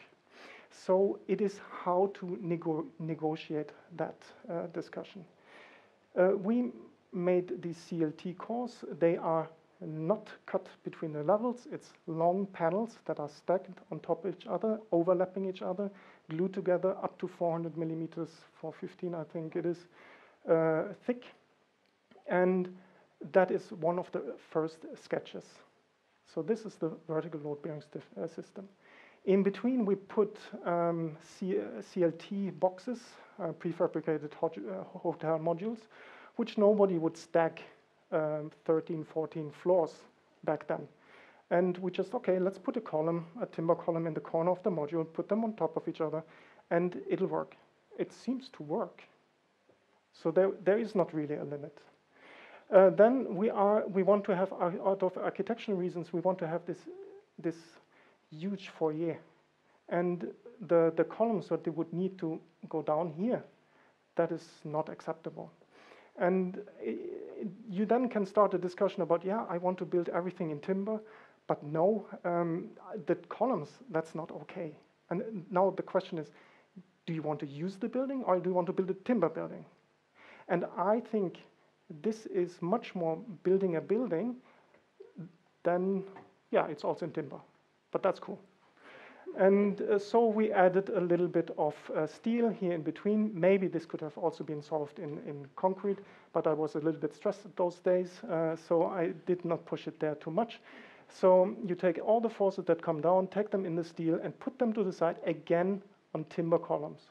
So the steel piece here is just a, yeah, in-between thing. This is the analysis model. We do also a few tricks here. We connect it to these huge Riksscene, and so we get a little bit less movement. It was also very smart. That's something we did right from the beginning, to put those cores on the outside, to the gable walls. Not traditionally you would put them to the inside of the building, because they usually obstruct the view. That was not necessary here, and that was smartly solved between architecture and structure, which I think is some of the beauties in this project. And then we build models, and you know the drill, everything. This is more it's actually we did not finish the project. We went until the tender documents, and then it was taken over by local engineers. But from what I hear, it seems to develop into these directions. There's a few issues which I want to talk about, but yeah, this is one of them. We have this issue with high buildings and lateral movements. We call them wind-induced movements. And it is basically the wind hitting the building starts moving, which is fine, it's not a problem. But when the accelerations get too big, people get uncomfortable. You have heard about this. In timber buildings, this happens a little bit earlier in terms of height. In concrete, 300 meters is not a problem. In timber, that starts a little bit earlier. And so there was a lot of talk about that. There's a lot of requirements. There's often the lift is governing, because if the lift can't move because there's too much movement, that can actually govern the situation. These are rules, too much engineering for the time being. But I want to talk about this one. If we're talking about tall buildings, this is a little equation which it's not really honest equation. It's more to show you what are the main drivers to achieve this comfort criteria, which is governing the design. It is acceleration here. That's what you feel. People are very sensitive to accelerations, extremely sensitive. The worst is sidewise, vertical is also. And that is governed by mass, the mass of the building or the mass you want to excitate. So this is moving. There's little mass and wrong eigenfrequency. Then the stiffness, which drives the eigenfrequency, and damping. Damping is when does it stop to move? It damps down. Now, all the three together need to be somewhere. They are not added up, they're multiplied. That means if I have no mass, you can have a lot of stiffness and a lot of damping, but still you will be able to excitate that. You understand that? It's like with the vitamins, you need a little bit of everything. And the mass is in timber buildings relatively low. So the wind can take the building relatively easily because the building has little inertia. The stiffness can also be lower because we have the timber is in principle equally stiff as concrete, but be very careful with this one. It depends on how the orientations of the timber are, how the connections are, and so on. The damping is we know what it means mathematically, but there's very little experience about damping in timber, tall timber buildings. We just haven't built them enough. We don't know enough of that. So the damping has a huge effect on the other ones, and it's difficult to predict. So we used very conservative, let's say high-rise in concrete.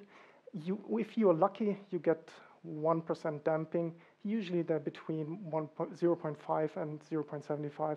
We used 0.5, very conservative, and made it work somehow. Now, the later development of the project, they added another level, as far as I understand. But this is a little bit hearsay, so I haven't been involved, so I don't really know. And the buildings that I've shown you from Norway, they use concrete levels in the upper floors to add mass, which I find is cheating. I'm into the hybrids. Yes, that's fine, but that is too much.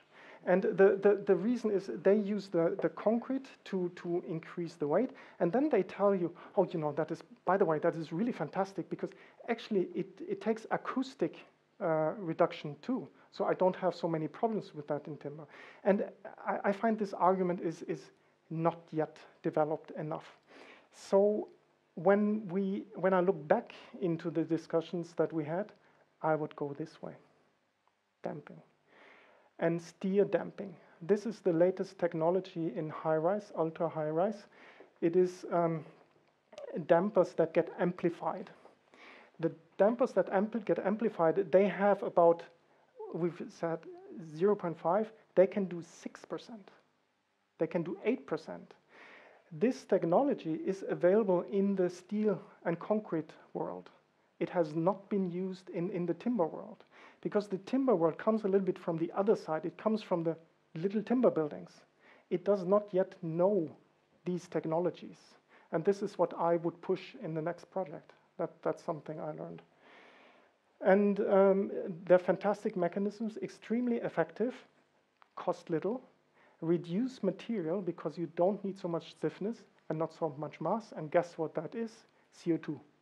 Yeah. This one here is not a timber tower. This is a competition we won in Norway. Norway's highest building, 250 meters. It's Vingård's. The important thing here is not necessarily the project, but the attitude the client developed to the project. So he is Kjell Inge Røkke, one of the richest people in Norway, and he wasn't really interested in this environmental story. He had heard that too many times. He said, you know, I want substance. I want something that I can prove and document. If this has an effect, I will go for it. But you need to be, you can't tell me just, oh yeah, it's a green tree and it stands tall. Yes, I know all these things, but what does it mean? So that comment I took a little bit seriously. It was also the 2018 summer, which was the super warm summer, and everybody got nervous about the climate. Me too. So I wanted to know and started investigating this. What does CO2 actually mean? What do you know actually about it? We know that the 50% of all the CO2 has been produced in now was it China, United States, India, 50%. And all the other states have 50% too. So if you want to reduce 50% of this carbon, you turn off these states, or everybody or anybody else, or everybody needs to cut 50%. But this is what we're talking about. So how could we, as professionals, contribute to that? And what does our contribution mean in that context? And so I started asking questions. Yeah, here is Norway. It has 0.11% of the CO2. Sweden, 0.11. Funny, Sweden has double the amount of people that live there, inhabitants, than Norway, though they have the same CO2 footprint. This is one thing that you need to keep in mind. The Norwegians, they produce oil, and that is a very CO2-intensive business, which drags everything down. The Chinese, they produce all our goods. That's one reason why they have such a high footprint, and they use bad energy. If you look at the graphs, how often do you see them? How often do you try to understand what is really going on? And pick your charts, get into it. It's a funny game. It's very interesting. And so we did look into it a little bit. I don't want to go into details here. You know, it's like in the 1850s, and it happens in the 1950s, and then goes boom. No end in sight. We know all about that. Amazingly, China is a big producer now, but if you look up through the interval, so how much has actually been produced? The US and Europe, including Russia, are the same. Over the years, they have produced so much CO2. China's actually not that big because they just recently started. But they have, yeah, India is quite big and the Middle East is big. Do you know what your carbon footprint is? United States, you know, this is actually going down. Has been going down for a while. If you look at Sweden here, it was 12 tons per person. So one Swede equals 12 tons per person in the 80s or so. Then it went down. Norway did the same thing, but not all the way. China started. China is now between Sweden and Norway. Here you see that a Norwegian has a much higher footprint than a Swede. And it's related to all the CO2 emissions that you have in one country that gets counted. So if you give that CO2 away by giving oil to somebody else, it's not counted with them. But they, yeah, it's just more the production. Okay, but the principles are United States much higher, Norway. The worst are the Arab countries, and it's about 34 tons per person. Now, bear that in mind. You in Sweden are about 4 tons CO2 per person. I think it's a very important number to remember because you can relate to it in all the decisions that you make. Same story. What is this distributed? This is US distribution. Transportation, buildings, heating of buildings. Transportation, heating of buildings. There's some fuel combustion, there's some industry, the agricultural sector, and so on. Salmon, 2.2%. Chemicals, 8.5%. Commercial buildings, 12%. Residential, 15%. That's heating of buildings. And here is transport, the road, 31%. So the big drivers are these here. And that was a little bit frustrating because if you look at the building, these are the cost drivers in a building.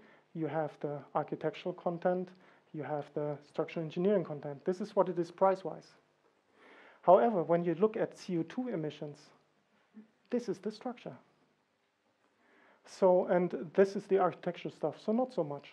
But the big part is the structure. If you then look how little money you spend here, it doesn't really, I mean, you could double this one. It has only a little effect on the end price, but you could maybe halven this, this here, the CO2 emission. I think it is very, very important to put these numbers that we produce into a perspective. And then this was after we've been finished with Skellefteå, and we want to basically know what are we doing here? Is that we produce a building completely in timber? What relevance does that have? What does that mean? So, okay, this is maybe a bad slide, but we fit it in anyway. This is concrete. What happens on the concrete front? In Norway, there's a discussion, or you can order carbon-reduced concrete. Cuts off carbon emissions by 40%. Is still a carbon emitter, but cuts it off by 40%. If you ask me, that's the only concrete you should be using around anyway. And it's actually not that expensive. Costs about 100, 150 crowns more per square meter, no, per cubic meter. But it improves the CO2 of the concrete a lot. I'm not saying we should be built in concrete. It's just a fact to keep in mind. We are pushing all our contractors now to use this stuff, hands-on. Because this slide here is a little bit older, it's super interesting. It shows us span, very interesting for structural engineers, and CO2 emittance. We see all the timber stuff down here, very low emittance of CO2. This doesn't even take into account storage of CO2. Then we have the prefab stuff. All these Hulldecke, whole bulk, and precast sections, they span quite a lot, up to 25 meters. And their CO2 profiles are actually not that bad. Then we have the standard concrete. This is a concrete with normal concrete, and it is basically the worst you can get. You have the bubble deck, which is supposed to be a reduction in CO2. It is, but you need additional rebars to hold those bubbles down, so you use a little bit the effort. If you get from concrete here to concrete there, this is without the CO2, and this is a low carbon concrete. That's a substantial reduction. Now, the timber effect, I believe, has a very positive effect on the concrete world, because now they need to push themselves down. That's quite interesting. There's one slide missing. Because what we did is we went into, or is it here? No, sorry. We started to calculate what does this difference from concrete here to concrete here mean. And we calculated that 2% of all Norwegian buildings are being rebuilt each year. It's about 2%. That's the turnover rate. That is about 4.5 million square meters of timber. If we would build all these square meters in timber, how much would we reduce the CO2 footprint? Does anybody have a feeling?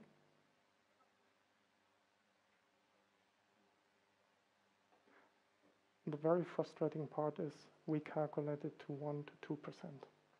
It's actually very, very little. That doesn't mean it is the best thing that we have, but it means something else in addition.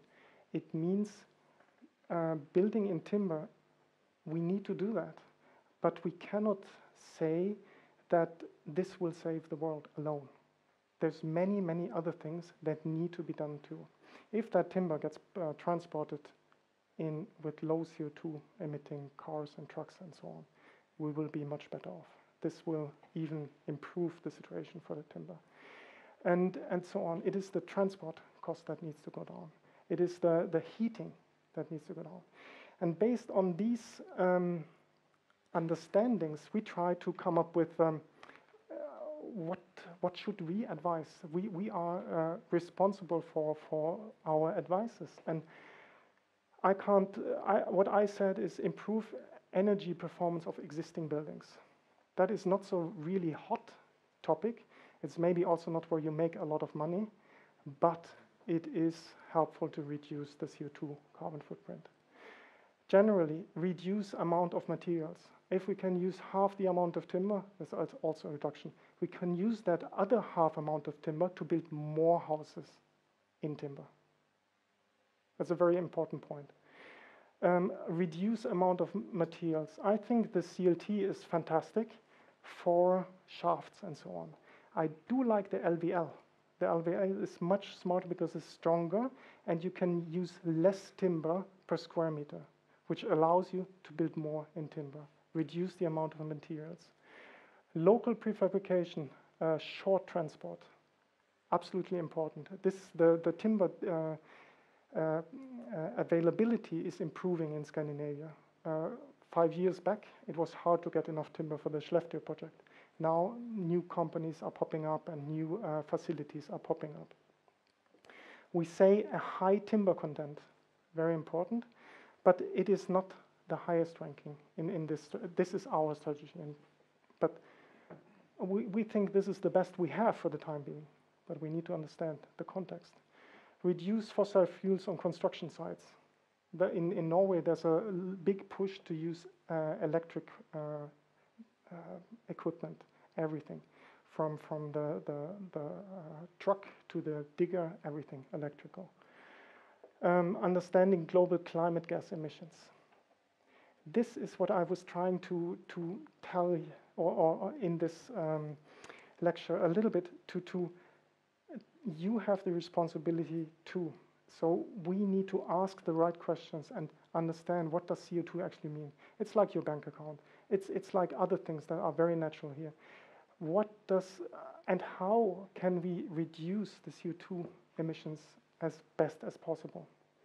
And if you understand the bigger picture, I think it is easier to ask the right questions and make the right decisions down the line. The frustrating part is that for the time being, and this is also a little bit the conclusion here, if we can't do so much with all this, who can? And that would be politics. And I'm not a politician, and I have but I start understanding that putting all these topics onto the political agenda, which is happening right now, is one important way to move forward. Yeah, based on this one, we have done a new competition because we learn through competitions. We do new architecture competition and then we find something new, test that out and go all in. This client here, that was a competition with White, the +1 project in Gothenburg, extending the Svenska Varamessa. And the client did not ask for an environmental profile. And that is in these days difficult to understand with what we know. So we try to sell him what is really important here. And the highest CO2 content is in the slabs. If you can fix the slabs, you've done a lot already. And so there you can put a lot of timber in, and then the rest maybe we'd put in a concrete core, or in this case, you see this evolved a little bit. We started using the facade, and suddenly we are back to these diagonals in the facade, but in a totally different way. And so, first being a little bit, couldn't understand my Norwegian colleagues, but now I'm also back into that business. But I feel it looks a little bit nicer, and then you suddenly can go up 130, 140. It gives also other possibilities. We also have no exposed timber here. There's also an architectural discussion, which I find is quite smart.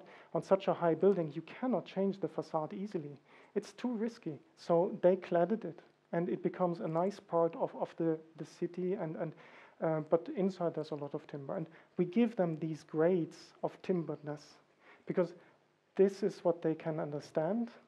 Then, yeah, maybe this one, and then maybe we push in the last one. Unfortunately, we didn't win. And yeah, but this is a little bit the strategy that we do these days. So this is the result, and I think it's quite nice. This stuff here is not my fault. That is beautifully rendered by White, so please ignore that. And we had this, and you know, it's so funny sometimes in these design processes. This is a regular grid, but sometimes it breaks the regular rhythm, and I can't tell you where is it? There, for example.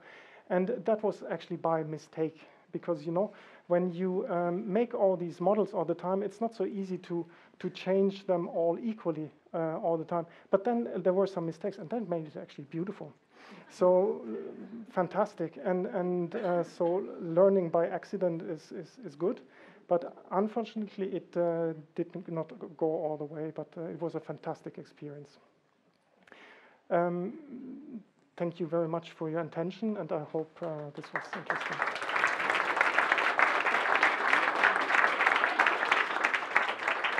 Thank you, Florian. And by the way, that was our little secret. I've been telling about the irregularity in the facade, and then, okay, no. So there was a mistake. Now it's a panel discussion. It's going to be moderated by Ricardo. So welcome up, give him an applause. And all you other guys, presenters, take your seat. Yeah. And we are a little bit behind schedule, but I think we'll fix this quite quickly. Thank you. Do you have everyone in? Hello, everyone. My name is Ricardo. I co-chair the Future Leader Committee of the CTBUH Scandinavia. And thank you very much for all of your presentation. They were all very inspirational. Now it's the fun part, because you haven't prepared this, so I've got the honor to put you on the spot. Let's see, how do you react to this? So I would very much love this to be a collaboration with the audience and you guys. So I'm going to open up very quickly to you, if you've got some questions. If you don't, I can start it very slowly and then ignite your curiosity. But I see one question over there. Yeah, I can go on. Okay. Just stand up. Yeah. No, you can use this as well. Right. Thank you, everybody. It was really amazing presentations. My name is Casper, and I'm from Ramboll. And I was just discussing here with my colleagues during the break regarding fire protection systems. So let's say if one has a sprinkler system, and in case of fire, buildings made in concrete, in brickwork, there is not as much damage in case of fire made from water as there would be in a timber building. So is it realistically possible to replace damaged parts or pieces in a timber building after a fire that have been soaked with moisture and water? And if yes, how would one do that? Is this a question for everyone specifically? Whoever knows. Florian? We have no experience with that. I think.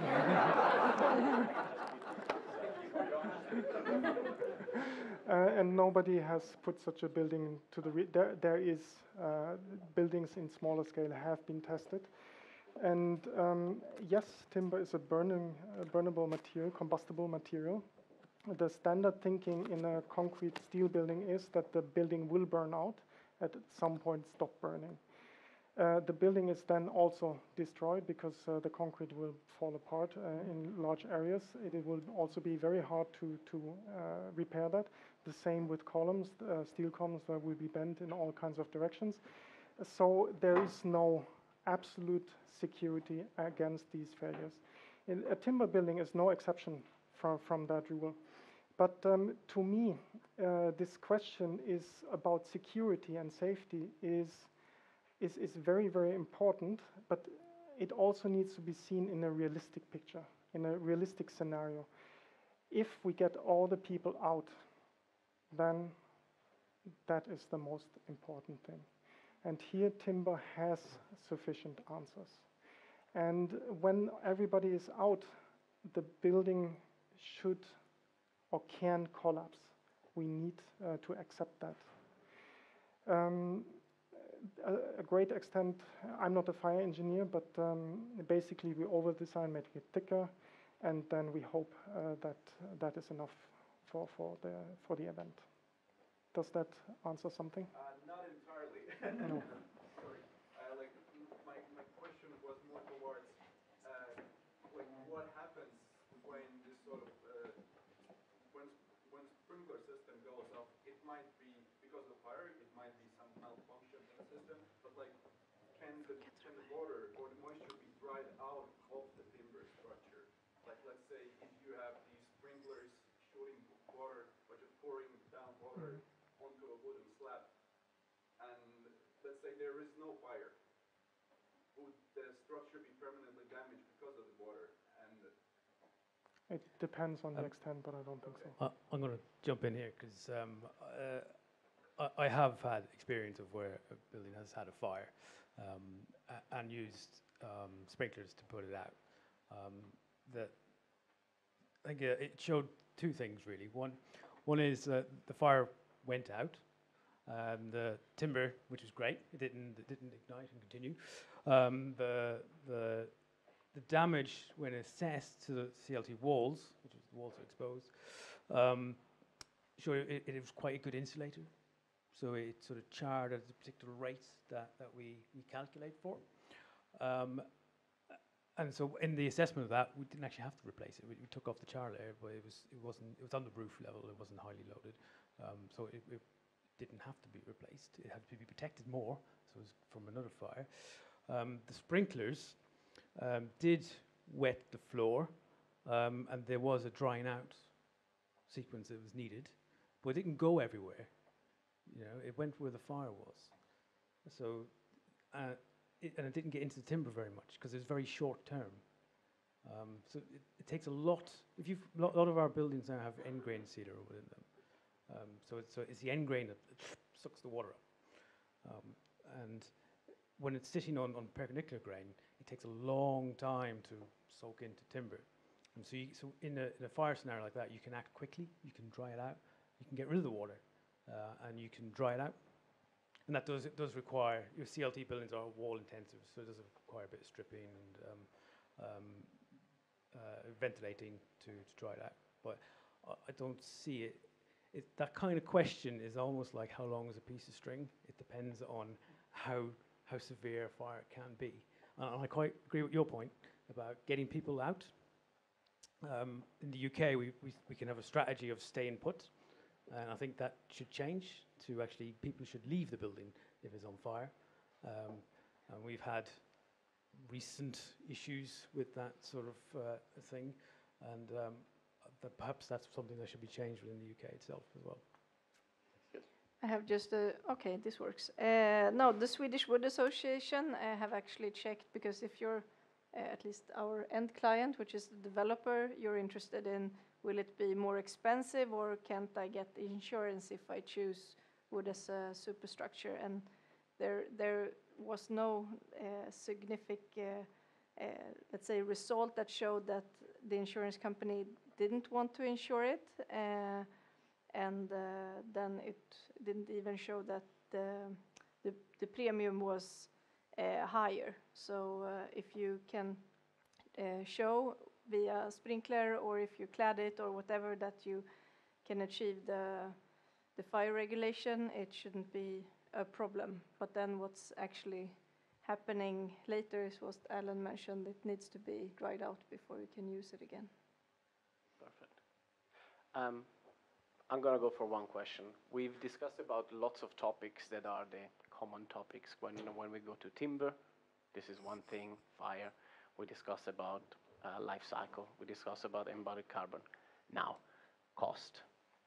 Where are we now, and where do you see, and this is maybe predominantly a question for you, Jessika, but also for you, Marie. Cost of timber. There is a belief, a belief that it's slightly more expensive than conventional construction. There are lots of other benefits, but where are we at the moment in terms of cost? There is actually a premium. Is high rise, due to the economy of scale, actually reducing this kind of premium compared to shorter buildings? And where do you see the future, and how can we potentially bridge the gap between timber buildings and conventional construction? There's lots of questions. Yeah, but okay, I can start with promoting the paper beton, where they actually checked if it's more expensive to build with wood, and the conclusion, this was published during Q4 last year, and it was actually showed by the numbers of the whole construction. So it's the planning phase, the execution, but also the developing cost that you always forget, that it's actually cheaper to build with wood. And they took the statistic from the Swedish statistics, and a lot of this has to do with the off-site construction, because that's also making it more cost efficient. So it's actually not more expensive. I think it's more expensive if you want to convert the project, that it's already on the planning phase of being something else. But looking at the, let's say, square meters, you don't get that far in that analysis. You have to look at the groundwork, you have to look at the construction time, and also what value you create when choosing wood, because it is a little bit more premium. Also, there's people have this thinking that it's premium, at least in the Scandinavian countries. Then it's very different in other countries. So, of course, you have to stay in your budget, but it's also what value you're creating. And let's say it's an office complex. Is it easier to rent out? And what? Yeah. I'll step in here as well. I think it's a matter of education with cost planners.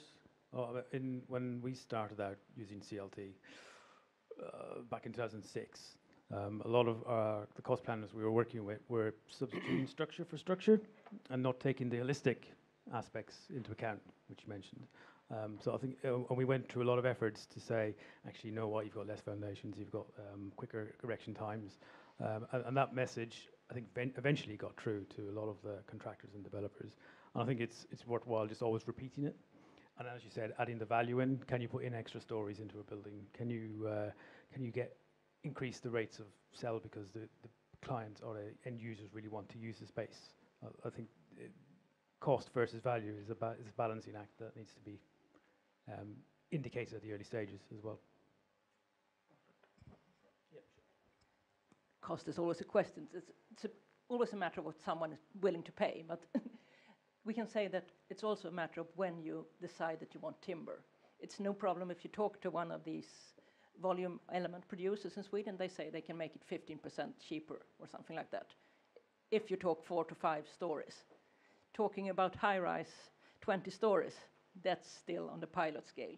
That will be expensive and will always be expensive with tall buildings. So that's not really the question of cost in that case. Perfect. Some question from the audience? Just so that we know, how many in the audience are involved in architecture? Can I see your hands? Oh, lots of architects. Engineers? We have authorities, municipalities. Good. University, researchers. Okay.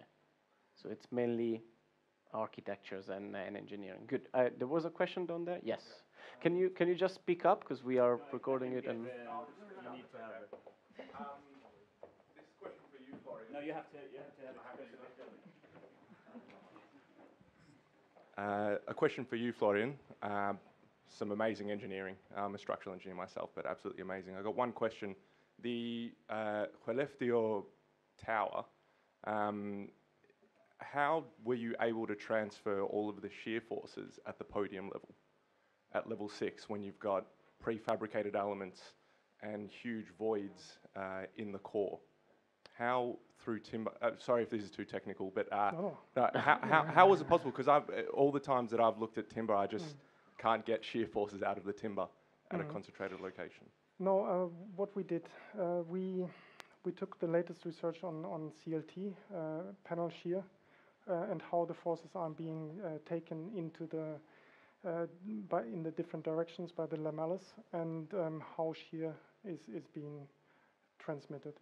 We programmed that into. We have a custom-built design tool that is adapted to all the materials that we use, and we adapted that to use CLT plates. That was one of the super interesting parts here. And then we calculated it. It turned out quite unproblematic. The reason is, if you look at that building, it is quite long, or the high-rise part is quite rectangular, and the small side doesn't attract a lot of wind loads. And so the forces that had to be transferred, they were not that high compared to the other direction where you had that, and this is why the core is exactly that way. So the critical was the one that you mentioned, but it was sufficient. It was surprisingly low. Remember, Skellefteå has not the highest wind loads. It does have no earthquake. That is something we designed for in Sweden, but it's no in Norway, but in Sweden they don't have that. So there are a few ways to simplify the standard discussion, but it worked surprisingly well. I don't remember the forces, but I think it was 5 meganewton or so. I don't know. I don't remember. Is that okay? Perfect. One thing that slightly every one of you touched, education and legislation and politics. So let's talk about incentives. Do you think the future stands in politicians and municipalities offering incentives, and what kind of a route do you think we should go, or there is any idea for a roadmap to potentially have selected plots that can only be built in timber, like it happens, for example, in Singapore nowadays? This is an open question to any of you. I would say all for my company, all incentives are good. But still, it's we have also chosen to be a material supplier, but also to share our knowledge regarding wood openly with the universities. We're doing guest lectures, and we have this open source of BIM objects and calculation tools and so on and so forth, because we want people to learn about this. It's easy also to get this short term and do everything yourself, but the problem, I would say, or at the moment, is that it's everyone has lack of time. So actually bringing in this knowledge, you need an interest or a client that are willing to pay some extra hours for the persons to think new. But I wouldn't say it's lack of, let's say, architects coming up with the ideas, or engineers executing them, or main contractor willing to build. And if everything is like working in the pace of what you're showing, we need more feasibility studies as material suppliers to supply the coming projects.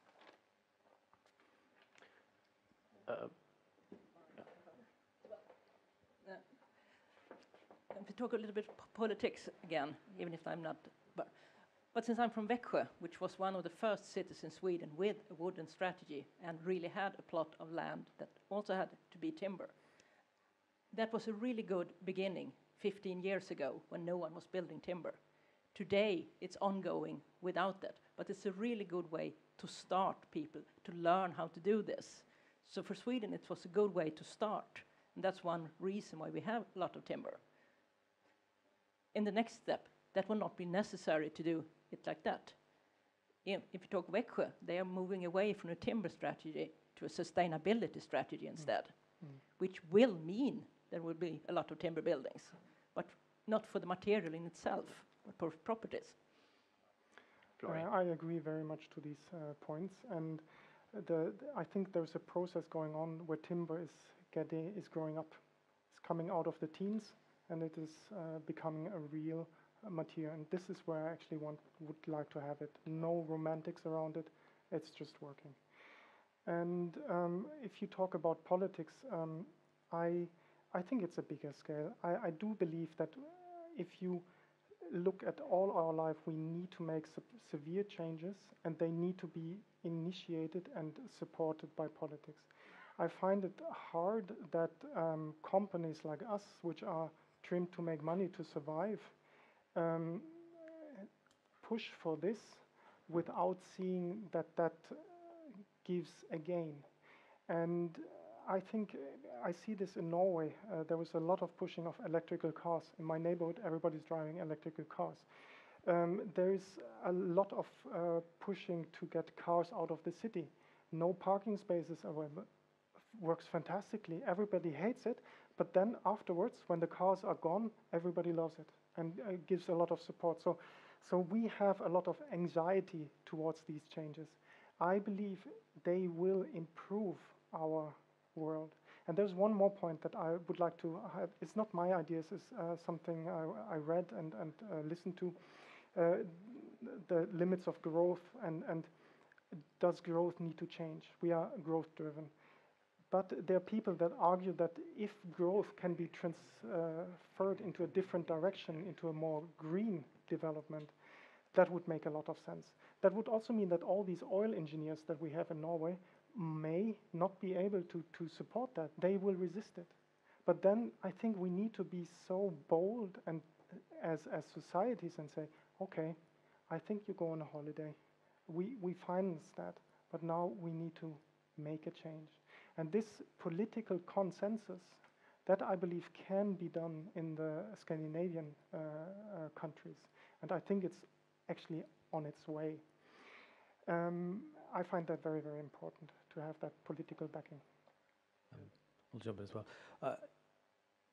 There are quite a few progressive companies out there who are actually leading the way on this as well. They're looking at their developments, the large developments, and assessing actually we think we can do better, and looking at taxing themselves where for each development they do, what's our limits in carbon emissions that we want to achieve for this development. Yep. And I think they're the guys we should look up to and hold on a pedestal and say these are the guys who need to be leading the way forward, and they're big enough to actually influence the decision makers in government, in the politicians, and their voice is quite loud, and because their voice is quite green, it's something we should be championing as well. Perfect. Good. I think we reached about time, but let's give a final round of applause to the presenters. Thank you very much. And let's give it back to you. Yes, thank you for having us. I hope you enjoyed, and it was an important context, I think. We're going to say a little bit about CTBUH. If you want to contribute, here is the account that you can. It's my personal. No, it's not. But it's our sponsor, and they appreciate any offer. And also, I want to have a little bit of pre-taste for the next annual conference, which is going to be in Singapore and Kuala Lumpur next year, or this year, in October. And I hope you sign up for this one. Thank you very much. And enjoy the drinks afterwards.